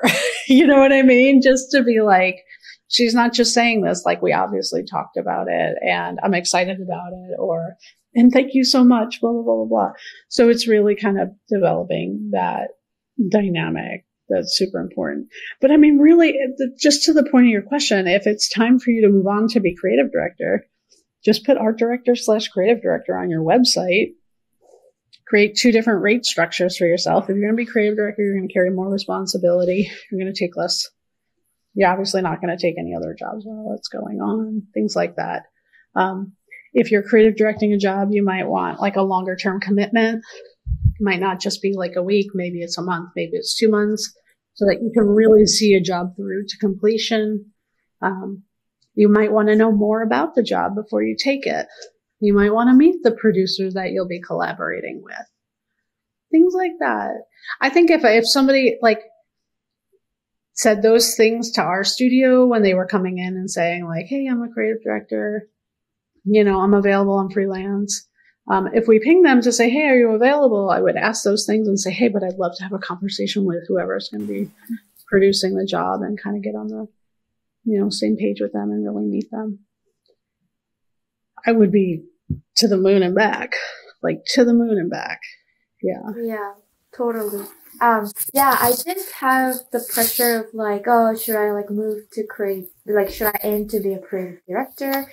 But at the moment, I think I fell in love with just genuinely making craft, and just and yes. Be good at it, and sometimes I know being in a leadership position is a lot of responsibility, and because I know that I want to take that a little slower and then make sure that I can learn my craft really well, learning my skills better, and yeah. Well, so you have your 4 client work, which you're the maker on, you're art directing, you're leading teams more hands-on, but then you also do some of your own projects. And for those, you're the director / creative director on. So, there could be times where clients come to you directly, not through a motion design studio or not through an agency even. Maybe it's just direct with client or, however, where they find you because you do have such a presence out there, people know who you are, that you could just start taking work that way too. How do you try to stand out when so much great work is out there now? And I'm like really curious about it because I am such a perfectionist, and I'm sure all the creatives are like that. So I feel so much pressure to put my work out there, especially now that I've been working. Like when I was a student, I was like pretty oblivious, like, oh, here's my work, like, you know. So, but then like as a studio owner and like just like working in the creative industry for a while, yeah, like what's your secret sauce? Oh God, it's so hard, right? Like for me, I try to create a place where we have a diverse client base. So we have, it's all, I like to think high level design work. It's just some of it are for like pharma clients. And so you do some work, of course, to do a great job for your client, but like, you know, and to create a really great relationship with them. But it's also going to create a good living. Like you're going to make a lot of money and it's going to pay the bills and it's going to create stability. And then sometimes you chase work that is because it's beautiful. It's an art piece, like a conference main title. You can do whatever you want. They let you do whatever you want. Usually you can define the theme. You'll speak about it. So that's a situation where you can get like really experimental and not have clients. You could do whatever you want. But those are self-funded. Nobody's giving you money, but you do get like all the creative control. And those are a really great way of kind of creating things to stand out, especially amongst your peers. But then they're standing out for potential future clients. And that work can work well too. But I found for me, the thing that tends to work the best, the long term, is main titles. They're highly visible. And if they're on a hit show, they become part of like the cultural conversation. You know, like when we did the title sequence for Peacemaker, you know, with that dance sequence and like the really cool type, it is all people were talking about for months and months and months. And hopefully when Peacemaker comes back, we contribute on that as well and we level it up. So for me, it's about creating work that's like highly visible out there in the world. That's brief driven. So it's for clients. It's for, you know, real deal television shows and films. Now, sometimes you think you're going to do like the best title sequence and it's a good show and like it's the secret sauce and you got it like all out there. But sometimes the shows just don't hit, you know, and for whatever reason, it didn't go noticed or, maybe something happened with like the lead actor and he wound up being a gross, disgusting person in the world and you can never put that on your reel again. Like crazy things happen, you know? So, a lot of stars have to align for a show to become like a hit and become like a cultural moment. And in that case, like the work needs to be really great, really good, but I think the context of it also is what makes it great. You know what I mean? Like our work on Community, like that was a fun title sequence. It was a really great show. It was a funny show, a humor show, which often don't have like the best main titles. You know what I mean? Usually they're kind of a little junky. And I think we did a really beautiful job, especially at the time with the CG and all that stuff. But is it like frame for frame, like a perfect piece? No, there's a million things I want to change about it. But it was the perfect idea for that show at that time. And that show was like a sleeper hit. Like it went on for a few seasons and then it kind of continued to go on. And now it's like on Netflix and people love it and people talk about it all the time. And it's kind of a part of this cultural lexicon, like 10 years, 15 years later. So at the time you would have never guessed it. But for me, it's been taking the gamble and doing those main title sequences because knowing like 1 in 20 is going to hit and be cool. Like that Brooklyn Nine-Nine main title that we did, that cheesy one with like the frozen moments, that struck too. People like call us about that all the time, and they're like, we saw tutorials. People like made After Effects tutorials on how to recreate the Brooklyn Nine-Nine main title. It's just like a really weird, interesting thing that happens out in the world, and that was just like some like cheesy thing. And was made to look not that well crafted, like on purpose. You know, it was like intentional for the humor of it. And so you're like, God, that's what's going to hit. This thing that we intentionally, like, the type is kind of not right. And it's frozen on a weird off frame, you know. But that's, I think, those imperfections and like the context of it being on that show with the right music really makes it stand out. Yeah. Yeah. So you're saying that you first like focus on like a client's needs and then be creative from that. Yeah. So like we'll get the brief or see the show and we build from that. And so we're not so much focused on like doing something in a look. Like we don't have a studio look. We like really are very brief driven, and we think about what's exactly right for Community, what's right for Brooklyn Nine-Nine. And then we hope that the secret sauce of like it being a visible show, hitting right with the audience, all of that kind of comes together to make it, give it longevity, you know? Mm-hmm. Yeah. And then you're right. Like in order for the job, like the work to be exposed, or like, I think needs to be a bit of luck as well, you know? Oh, completely. Yeah. I mean, think about all the things you see that are stunning. Mm-hmm. I think about that all the time when I'm scrolling through Instagram. I'm like, God, that must have taken forever to make. Goodbye. You know what I mean? Like, oh my God. I guess I fear just being, that was cool. Like you need to see me every week when you sit down and watch your show. That's where my ego is in the visibility. Like, I don't like care about me, but like the work, like I want people to see the work, and I want it to affect how they look at the next thing they look at and say, oh, well, that was not as good as that. Or us getting a call 2 years later to be like, hey, you know that thing you did? Can you do something like that for this brand or for this thing? Because then you could feel the work kind of spreading and growing and becoming bigger, becoming more. That's where it brings the archival versus disposable conversation, right? Like some of the work is meant to just, oh, that's cool. And then you just keep going. Or click to purchase. Oh, that's cool. Yeah. Boom, I need those shoes. Yeah. And then some of it sticks, and it sticks around, like you said, and you know, you watch it every week when the show comes out, right?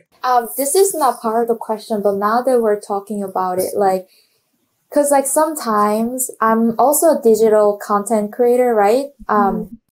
Like, do you feel like, cause like our work is like so like digital driven, like, do you feel like, oh, like, the work is like disposable? Like, do you find meaning behind, like, or like, how do you keep the excitement? Because sometimes when I look at the real art piece, like a painting in the museum and all that stuff, like sometimes I wonder like, oh, like my work is digital. Like it's like, sometimes I feel like, what if it's like meaningless, you know? I definitely don't think our work is meaningless, but I think the meaning that we've maybe prescribed to it is different than what it is. So most of our work is for commercial gain. So it is to achieve some sort of objective from our clients. So maybe it's to sell more shoes, maybe it's to gain visibility, maybe it's to create brand awareness, maybe it's to talk about a cause and to create a platform for people. But there's like a lot of reasons we create the things we create, and those are really important things. Those things historically are disposable because, you know, once they sell those shoes, they're going to want to do a new campaign for the new kind of shoe that they got out, because they're going to want to, you know, one up where they were at and evolve where they were at. And that is commerce. That is how things move. I think there was a time where commercials were more archival because there were just less of them. There were less networks. People spent a lot more money and labored a lot over them more. Not that the work isn't as hard to do. It's just that maybe it's a little easier to do, but it's also just, I don't know. I think ads just ran a lot longer, Austin. Am I crazy? Like, well, I'm thinking back. I was going to say my thoughts were that I wouldn't say that the disposable nature of commercial art is limited to digital. Because I think about one of my early mentors who, print, right? Like pre-digital, everything is print or broadcast. I remember my mentor being like, people read a newspaper, there's the ad, boom, it goes in the trash, it goes recycle. Well, back then in the trash. Hopefully not. So I think it's pretty disposable by its nature of. But I don't think it's digital art. I think a digital is just a medium, Yeah, exactly. Maybe it's everything is a bit faster, right? And there's more of it, and there's more platforms. So maybe it is the speed of how disposable it is. Maybe is picked up, but I think it's graphic design, and by its nature, if it's done in a commercial context, is often it turns over. And I think about a lot of the client work I do that. Even, if it's retail or fashion, it's seasonal, right? It does change.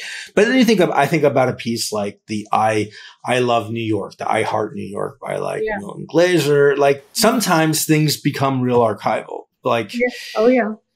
And I think it's going back to what we were discussing earlier. Sometimes it's just luck. It's the right piece at the right time, and it hits the nerve, and it sticks. Absolutely. But I don't think that's, I think print and like painting, I think it's all digital art. To me, it's all art. You know what I mean? I don't feel like that there's anything more or less disposable. I think like what it's for, maybe. Yeah, the intention is what makes it last or not. And a lot of it isn't meant to last. So the point I wanted to make is that as an industry, we made things a little more archival. It's this like newer generation of the industry. And I just think about this all the time because like on our website, we don't have all of our work. We don't even have all of our like really great portfolio work that we show as. We keep our site pretty trimmed down to just the stuff we want to show very strategically. And our competitors do the same. But I like think a lot about like the early days, like when we were coming up, like we put everything on our websites. We put like our archive of content, like of the things that we made on our website. And like, that if you were looking for that Bombay sapphire spot that PSYOP did, you could go to their website and it would have it. But like, first of all, PSYOP's been around forever. There's no way that spot is on their website. Maybe it is, but like probably not, right? Like Brand New School, think about all the stuff Brand New School did back in the day.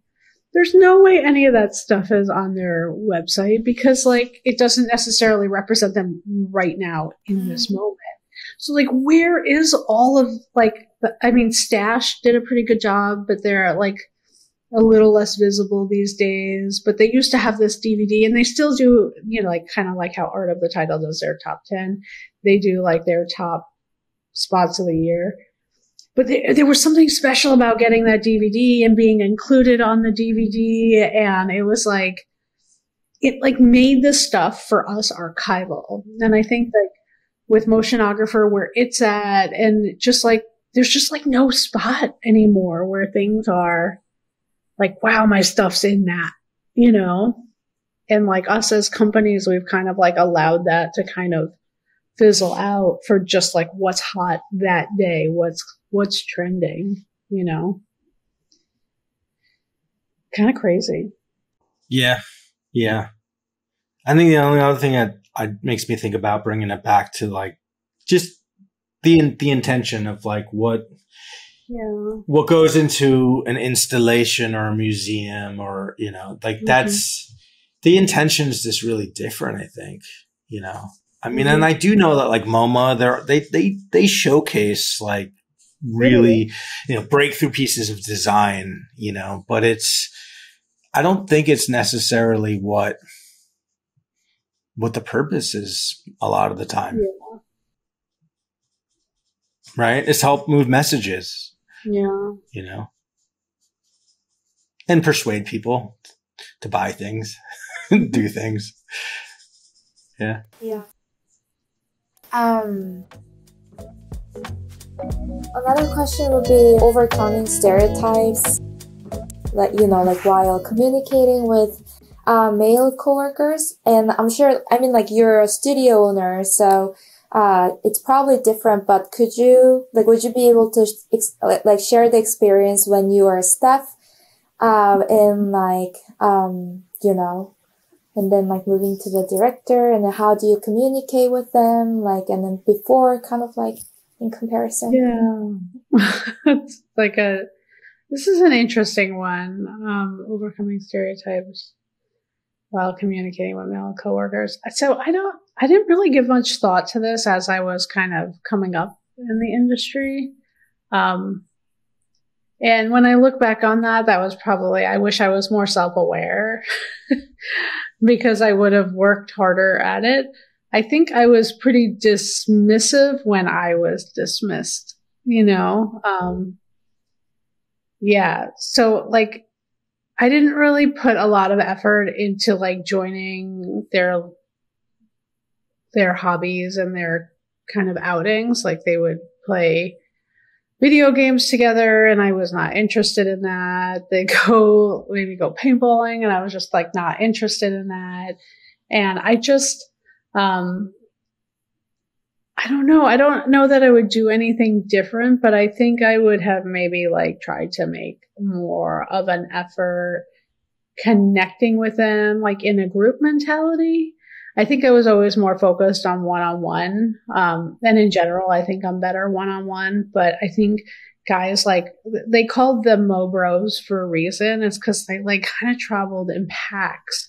And I think like being outside of the pack definitely did not help with, you know, furthering my career. Although I did okay, but certainly not at those places. I was always for sure an outsider. And you know, like I've never had a female boss. So not in motion design anyway, certainly like coming from, you know, having other types of jobs, but never in motion design. I never had a female creative lead or female boss or any kind of woman in any kind of seniority, like around me. So it was, I guess it was pretty lonely and I didn't really have a person to ask like, hey, is this weird or not right? But I did, you know, once have a boss listen in on a call I had with a client. I was leading a job and they listened into the call. And after the call, they said I did a really good job. But then I did this thing with my voice where at the end of the sentence, my voice would go up, which made me sound like a little girl asking her daddy for permission. And, you know, I don't remember a lot. Like I have like a very gauzy type memory, but I remember that. And I just remember being like, oh yeah, thank you for the feedback. Like one, I was surprised they listened in on the call without letting me know, let alone asking my permission, but like letting me know. And then second, I was very surprised to be getting feedback like that because I remember thinking like, well, isn't it a good thing to like doing that with my voice, like asking, you know, a client what they think with my inflection? Like, why is that a bad thing? And then like, wow, how dare this person, how dare he say that I sounded like a little girl asking daddy for permission? It was a female client. Perhaps this was like a good learning moment for him to kind of maybe see how it was done. to have empathy for a client and to ask. But I was not old enough, and I definitely wasn't empowered enough to say anything. And so I think for me, where that leads me now is to just say, like, I just try to be really open-minded with my team and try not to step out of bounds in any way, and am just more mindful, and try and create for space for others that don't look and talk and walk and do all the things like I do, and I have to say, it's really interesting having this group of people. Like, I look around and I see all these guys, like these typical white guys, right? Like, that are so talented in their craft, but they have a lady boss.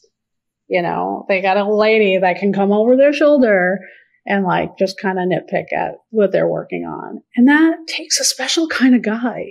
You know what I mean? And I just feel really grateful that there has been so much evolution, because I think like I have kind of what I've always wanted to be, a creative lead, but I think I had to create my own place to attract the right kind of people that could be led by a woman, right? Like, if you take that step back, like, I was never going to have that at that place, and I did not realize it. I would always think, like, God, did they like miss out?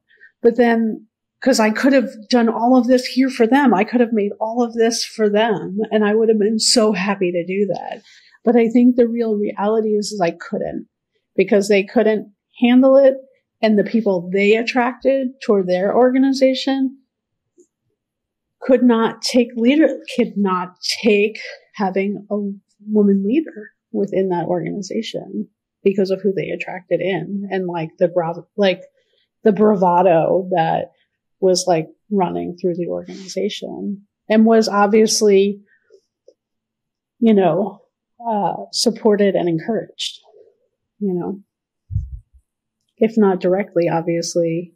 What is that saying? It's not overtly. Yeah, not overtly. Like, I don't think they would ever see themselves as being a sexist organization, but it was implicit, right? Not explicit. But, yeah, right. And I hope, like, I wish now I look back at that, and I wish I would have just been like, okay, so I guess I quit. Fuck you. Like, also, like, from my lawyer for saying that shit to me, in addition to other things. But that's just like not how I was wired. It took me like a long time after that to like really see what I was dealing with. And once I saw it, I couldn't unsee it, and I left. I was just like, oh, bounce. You know what I mean? And I think that's, in terms of overcoming stereotypes and communicating, like, I feel like the bigger thing is if you feel like you can't, pack up your shit as quickly as possible and go. It just might not be your people. You know what I mean? And if they're not your people, like, why are you giving them your time and talent? I'm not certainly advocating like you just up and quit your fucking job. Like, get yourself set up, build your reel, do what you need to do, start looking. But just like get this idea out of your head that this is your forever place, because it is not your forever place. How can a male educator help empower, female design students? Yeah, get them used to talking. Right on. And another thing would be try to be like a good listener, like try to like, because you've never lived in female body, and then you've been living your whole life as male, right? So like, sometimes I think it's better to just like listen to them, like giving them a space to be, to talk, and then like understand, and then like learning, like I'm here to also like learn, through what you're saying. And I also say to my brother that, like if you really want to understand female, or like, that's not like male, like experience different, just give them more space, and then, talk more, like what Erin says. Because through their speech or through their conversation, you get more information. And To add or to that, I think is, some women for sure don't have a problem talking. But I think, for others, they don't necessarily feel, it's more like talking on top of somebody, which you'd never want to talk on top of somebody, but it's respectfully disagreeing or butting. You know what I mean? I feel like it would be also to give like contrasting just thoughts and like ideas around a thing. I feel like we're so used to saying, just agreeing to like make it easier for people. I also like, a thing I did and try very hard not to do is to like apologize before I like give what I know is going to be hard feedback. So like if you kind of sense somebody doing that, like it's not good to mansplain, but if somebody's like, oh, sorry, but I was, you don't have to apologize for having an opinion. You can just have your opinion. I think it's okay to like kind of, especially as an educator, let somebody know, like, there's nothing to be apologetic about. You're here to express your thoughts and opinions. Please do so. We are curious, So it's like finding those little things that like we do to kind of ease everybody else because we're about to speak. I think you can say, oh, you don't have to apologize for, like apologize for being late. Don't apologize for having a thought when I just asked you your opinion, so things like that. Kind of crazy, right? It's kind of crazy. I was thinking the other day I was doing it. I was like, oh, I'm so sorry. Like, but like, I don't know. I just kind of prefer, and I'm like, oh, I'm not sorry. Like, that's my job is to have an opinion and to share it with you. Thank you for asking me my opinion.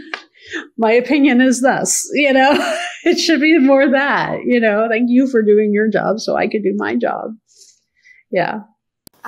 In that sense, like, I'm like really glad that I was able to experience like different culture during my 20s, because I just like had no idea, like someone, like when I was like applying internship, like someone replied that, oh, you look like some actresses, or like just like really inappropriate when I was in my early 20s. Wow. And now that I'm like thinking back, I'm like, that was like so inappropriate, but I didn't even catch that, Right. No. Because I was just so oblivious. Yeah. Or like someone says, I don't know, like I'm not really good at like recalling old memories, but I do remember a couple things that now that I think about it, that was really inappropriate, So when I was like working at internship or like a studio, like I was just like habitually saying, oh, I'm so sorry, because like I was afraid that I would make mistake or like not make the work like easier.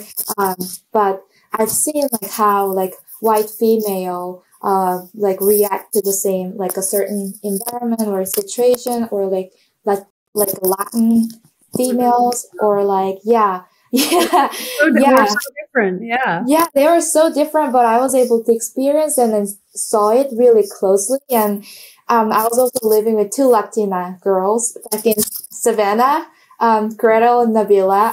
And then they're like, no, Sophie, you don't know. You have to say it. Like they were very confident, and they were like not even like hesitate to say things that I felt like, I'm not sure if I could say it, but they're like, no, you have to say it. So, and I think those like experiences really helped me to be independent, like working independently. But I can totally understand that some people having a really hard time to, like communicating with males or, especially at work.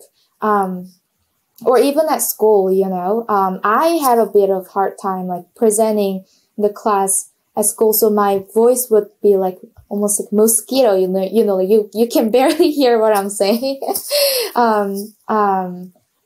Yeah. So I think those experiences were. I think another like trait is like guys don't hesitate to talk over you.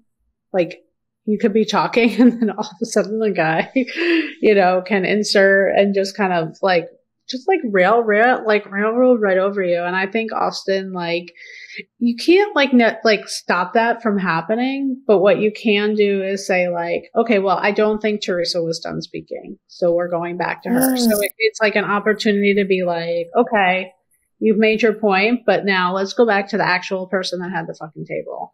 And that's a good opportunity for both people to kind of learn like decorum a little bit. Yeah. No, I've actually had to do that. I've had to do that on occasion. I've gotten better at it too. Yeah. It's hard in the moment to catch these things. Yeah. It's so hard because you're there to teach design. You're not there to teach like people how to necessarily treat each other. But that does get into a professional practices kind of paradigm, and also just like a way of like operating your space around you. And in our studio, like we've had to talk to a few people a couple of times, like, hey, you gotta like, you're excited, but like it's real dismissive when you do that. Like you gotta chill. Right. And it's hard to have those conversations, but you absolutely have to. You absolutely have to. No, it's tough because sometimes it is. Sometimes it's the person's just excited and they're used to just jumping in. And you don't want to like squash them, but you do want to be like, hey, like so-and-so was talking. So let them finish. Let them finish.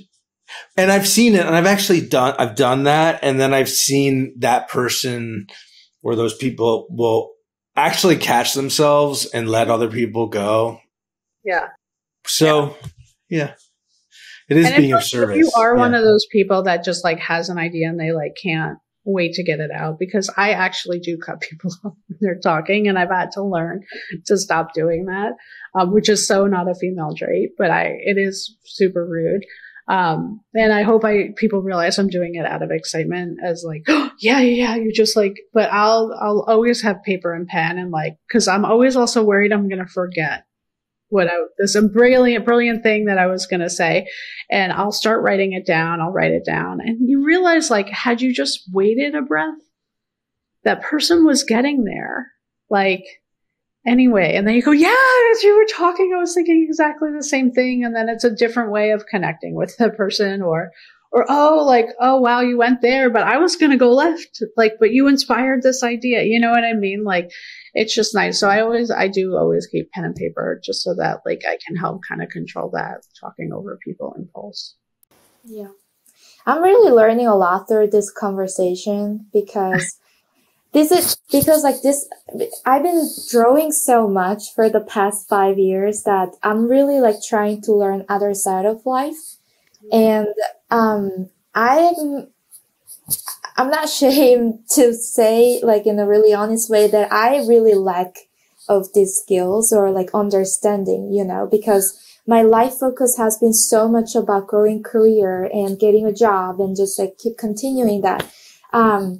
So this is like so valid and, just being, understanding where this person is coming from, and also have to make sure that I'm not giving too much, attention so that they would feel also, like that's too much, so, but I also have to read that in the room, like what's the vibe, what's this person like am I too much like showing the energy or, so it's really hard, It is a lot of reading the room. Yeah. It is a lot of reading the room. And that gets into like the skills of a creative director versus like I just need to make the thing. I don't want to have to deal with all these crazy people. I think that happens a lot. I mean, I think of course it happens as an educator. Like I have to do that constantly, but it is that. I mean, and it's funny because as you guys were talking, I'm like, oh yeah, I call it like being a blurter. I blurt. You know, I get excited and I blurt, you know, and I've gotten much better at it. But when you're the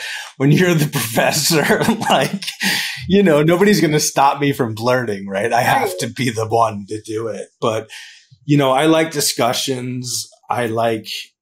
And sometimes there's so many different personalities, and there's the person that's like, okay, like you've said enough. Like, let's go to the next person. And the next person who's just says 2 words and it's like, can you say a little more? Or like, could you please speak up? And I think I've learned how to do that in a way that's, you know, just trying to not shame anybody, but yeah, to be playful and to keep it as just part of that process. But it is like, and to some extent, I guess, modeling it, you know, modeling what we're looking for in a discussion and hearing people's thoughts and yeah. How to develop an accurate sense of self, like, which is like metacognition. And I'm sure as a creative director, when you are like looking for resources, like you are like constantly going through different portfolios, and I'm sure you can tell like can this person really do this, or like or is it this just some portfolio, like what is going on, like yeah. So and I think this could be a really helpful for like junior designer or like students, you know, like just be true with their skills, although it could be a scary thing, you know, like just like be honest about what you're capable of and what you're not. So I thought I would bring up this topic like metacognition and how we could like be true with our skills and what we are capable of. So that's for like an artist sharing their portfolio, how they can. So like if I'm a junior designer, I'm not coming in thinking that I'm a creative director, or explain this to me a little bit more. Yeah. So basically like how to develop an accurate sense of self, like for junior designer or like a student, because as I'm going senior, I think I know what I'm capable of and what I'm not. But when I was like student and when I was just starting my career, like I felt like, oh, I know how to make this pretty, but within the timeline, I'm not really sure, you know, so like that's not accurate. So like, how would you advise? Yeah, so that's an interesting thing, because I think that seniority has less to do with talent than it does to do with experience. And I think it leans into this idea of metacognition. I love the title. Because so like when you're a junior artist, like you'll know you'll get there. Like you have confidence in your skills and you know you can create and make things.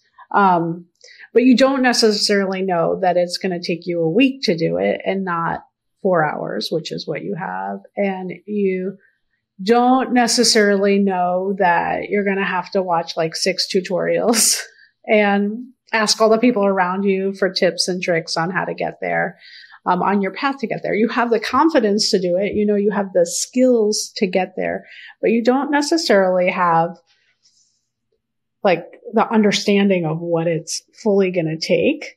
And so as you get experience and you go through these things over and over and over again, and you start realizing like, oh, this, you know, takes this and is going to require that. And then you start mentoring other people and saying like, oh, here, like, why don't just start the journey here? When you get to this point, I'll show you what to do. Like once you start breaking it down for then into like kind of teacher mode and mentor mode, like you just get more self-aware. Like you have conversations with your creative leads and your producers where you're like, okay, I can get you this by noon, but all of those versions, like that's going to take a whole day. Like don't promise that to the client because I'm going to have to check the renders. Like we've been having an issue with the farm and like something's up with this, blah, blah, blah. They're going to know like all these little things that like only a person that has been through it a million times in the environment is going to know, you know, and that only comes from experience. There are some things you can only learn with experience that talent has absolutely nothing to do with, right? Like I have senior producers here that just know what it's going to take and they've never done it. But they've watched it be done by 15 junior people a million times and 15 senior people a million times. And like, what if this one person that just knows what they're doing does it? Oh, then I could have it done in a day for you. They just know, because that's the difference between a senior producer and an associate producer just starting out in their career. And that's why it really grinds my gears, which is one of my favorite sayings, grinds my gears, when you have a young person come in that's a junior designer, and in a year they want to be a senior designer. That's just not possible. It's just not, because you couldn't have worked the hours it's going to take. If I worked you day and night for a full year, there is no way you could be a senior designer. Yes, your design is good. Yes, you are talented, but you are not a senior designer, because I cannot trust you to tell me how long things are going to take and to communicate with your collaborators and to save your files where they need to be saved. And there's all these other things that go along with being a senior artist that has to do. And even if you do everything great, you've only done it for a year, you are not a senior designer. It's so hard, I think, for people that, are used to leveling up so quickly and moving through the ranks and learning so fast, that they come into the world and things go into slow motion a little bit. And you're like, but that's really what it is. It just takes time and experience of going through it and doing it a million times right, and also a few times wrong. Because those wrong ones are going to teach you a lot more than the right ones are going to teach you. Maybe more than a few. Oh, yeah. Well, yeah. It's those things that you fuck up, you're never going to forget. Yeah. I think I could. Important. Yeah. I was going to say, I think I could speak to this a little bit too. This idea, this sense of accurate, really it's a sense of appraisal across a couple different areas, right? Whether it's scope, right? Just being able to look at a brief and assess okay, what's going into this? What exactly needs to happen here? And I see it from the students, from even an introductory level class and I've gotten them to really dial it into okay, we're going to real bite-sized exercises where it's just a very small ask in a short amount of time. And then slowly over time, they start developing a sense of oh, how long it's actually going to take. Because they get a huge idea and it's just that's not going to happen. Right. In the amount of time that I'm giving you. Right. And then in terms of profession, and that's where students graduating into the workforce, where I'm look, you got to make enough money to eat and to live and to not be taken advantage of. But I'm it's okay to have a junior rate to start out. What that means is that you've got junior expectations, and that's a lot less pressure. Now, I know for me, I can speak from my experience. I put way more, I didn't have that sense. I had senior expectations of myself when I was really a junior artist. And I put way too much responsibility on myself, and I get too stressed. And I think I did myself somewhat of a disservice, although that helped me later to be able to go, oh, when you're a junior, it's okay to be a junior. Right. And it took just, to echo what Erin said, it's years and years of practice that I'm able to and I also know when a client comes and says, hey, I have a project, what's it going to cost? Build an estimate. I'm well, there's some information I need. I need to know what is it that you're asking for? What's the length? What's the aesthetic? Early on, I didn't even know I needed all those things. I didn't have that list of, well, I can't tell you accurately unless you give me certain information. I was just kind of okay, we'll figure it out. And that's probably where a lot of my mistakes and stress came from. Right. But it is, perspective comes from experience and from doing it a lot of times. Yeah. Yeah, that was really good question. Yeah, so like I think we can move into the general. That was funny. Good job, Sophie. Good question. We agree. It was a great question. I feel like we're learning a lot about you from your questions. Your questions really? are so insightful. Yes. Well, you're I'll tell you what, Sophie was a student who would, I'd be like, okay, we're going to do ideation exercises and we're going to I'm just trying to get the students to do some free writing and maybe do a little writing and make a mind map and then do a mood board. Sophie's like, I researched 4 scholarly articles and I've cross-referenced them. Yeah. And I'm like, whoa, all right. Right. Talk about taking it serious. You know what? The more I'm working in the industry, besides drawing and making work, there are things that I'm starting to finding out about myself is that I am really curious about people. Yeah. That's good. And then, I'm really curious about people. So I'm trying to take advantage of this time to get to know Erin, Yeah. And I think, this is really valid. Again, it's so unique, and I would really love to see more, female lead in our industry, more and more. So I'm just really trying to, squeeze all the juice out of the lemon. Exactly. Yeah. And this is just through my experience. There's no right or wrong to any of this. There's just, there's plenty of ways to do something. Erin said that you went through a recession. Multiple times. First one, 9/11. That was the first. That was a bad one, right? Then the housing crash, 08, 09. Then we had a little thing called the pandemic, right? Here we are. And I think we're sort of maybe there's something happening right now. It seems like that. Who knows? Some uncertainty. In the world. Yeah. Well, interest rates are going way up, and that's a sign that things are. Well, there's many. I'm not an economist. Again, no. I might read. We just hear. We see the ripples, right? Things happen. You can feel it. You can see things happening. Waves. I mean, just look what's happening in tech. That's all you need to see, and in banking. Yeah. Anyway. Generalist versus specialist.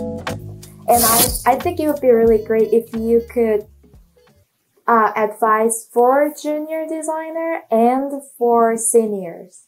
Because I feel like for me, every 3 years, I was desiring to, okay, what's the next step?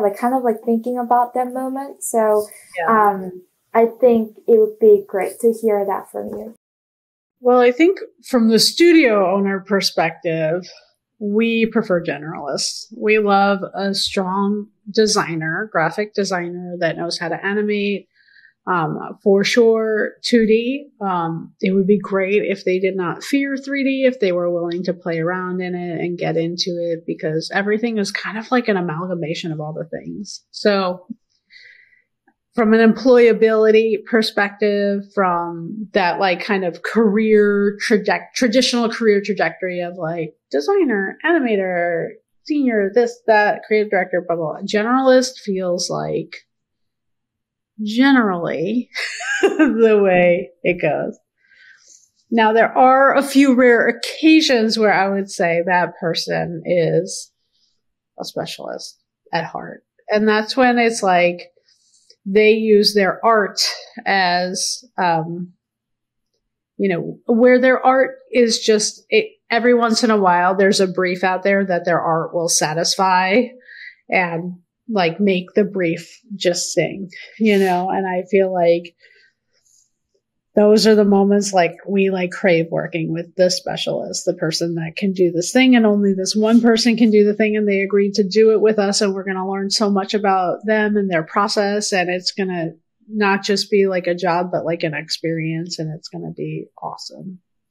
And there's going to be collaboration and learning and all that. So the problem is that there's less jobs for the specialist, historically in a studio like mine, so I can't necessarily have them on full time.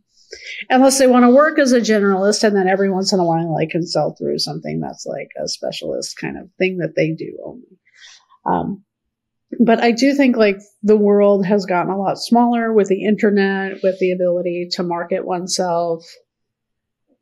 So I would say if somebody has specialist tendencies that has like a unique point of view that only they can do, or has a handle on software, like if they're like a Houdini expert that does this one kind of blue fire, you know, like go forth, because, you know, there's just not a lot of people like that. And if that's the thing that you do, like go do it, and make sure you're also marketing yourself and not just doing the thing in a vacuum, but like doing the thing and like getting it out there and putting it out there and being a bit of a self-promoter so that you can be consistently working if you want to be, or selling. Yeah. Like, so like I'm a generalist that perhaps wishes they had been a specialist. And then I'm sure there are specialists that of course wish they were more generalized so that they had more different opportunities. But yeah, I think there's always like moments of grass is greener. It's lovely when a specialist has a little bit of flexibility. They aren't such an artiste, especially if they're in the commercial world. Because like I said, like there's like a lot of no's, you know, no's meaning notes, you know, like they're not necessarily bad things either. Notes can actually inform the process and make it better. But if you come in with the mentality of like, I'm the specialist, I know this is, let me do the thing I know how to do, but then also assume that the client doesn't know their product and their audience, that's like, again, very close-minded and different. So like, I think like the beauty happens when like both of those kind of people meet and there's just sharing of information, like, hey, like, but actually like our clients are a little bit older, and oh, interesting, then let me, or our clients all seem to have, you know, triplets and kids, and, you know, because they're having kids older with like, well, anyway. So then you could, like, your illustrations can start to represent that, and it can be like even more impactful. To me, I feel like motion design itself is somewhat of a generalist discipline, just because it is like lots of different disciplines overlapping. I also think the human species is really generalist, like anthropology wise. You know, we're very much this scrappy, like scavenger, hunter gatherer, like through evolution, and that there were other hominid like cousins that were very specialized that aren't here anymore. So I think that lesson is that as the environment changes, as the industry and media landscape changes, generalists do pretty well at adapting. Mm-hmm. Having said all that, I feel like it would be cruel to force someone who's not a generalist to try to be that, right? Like if you're a specialist, you be a specialist. If you're a generalist, be a generalist. Like you got to be who you are. I think for myself, to force that, I'm talking over you, but as somebody that's tried to kind of force a move like that, to be like, okay, they're really good at this, so like if we just kind of give them other stuff, they'll be okay. Like, because when they do this thing, they're really good at this thing. Like, it does not work. Right. And I think that like specialists tend to go more into like VFX, because I think they do really well there because it's focused, and or like one or single style illustrators, you know what I mean? Like go deep into that. Like to me, those are specialists. All right. So should we wrap it? Lovely. Yeah, this has been amazing. Yeah. Thank you so much for your time. I know it's getting late over there. Yeah, but this was like really helpful, and hopefully the audiences have like the same opinion about our podcast. Yeah, well, we can ask them, and they could tell us. Thank you, Sophie. Yeah. Appreciate you sharing your time. It's always fun to get to hang out and talk to an alum. And really always, I think for me, it's always gratifying too to see you all out there in the world doing your thing, and makes I don't know, what am I trying to say right now? I don't know. I'm proud. I think I'm trying to give like praise. I've realized I tried to do this the other day in class. I tried to give the students praise. I was like, I'm not good at giving praise. So you're just going to have to bear with me. But no, I'm very, very proud and glad to see you out in the world and succeed. And thank you for sharing your time with us. Of Thank course. you for all Like, the really thoughtful questions there. Yeah. Hopefully I could reach out to you again individually, Erin. Oh, yeah. I would love that. And like when I visit the States, I would love to, or like in a conference, you know. Yeah. And if I'm ever over there, even close to South Korea, I will stop by. Yeah. Yes, please. Yeah. Let's do a road trip. Let's do a road trip to South Korea. We can't do a road trip to South Korea. Yeah. Sure we can. We'll figure it out. I am confident. All right, Yeah. This was like awesome. And how do we wrap this up? Do we have any so we say we do a peace sign. This is Austin's vibe right here. Yeah. And then we say thank you and goodbye. Thanks for listening, and see you on the next Between the Keyframes.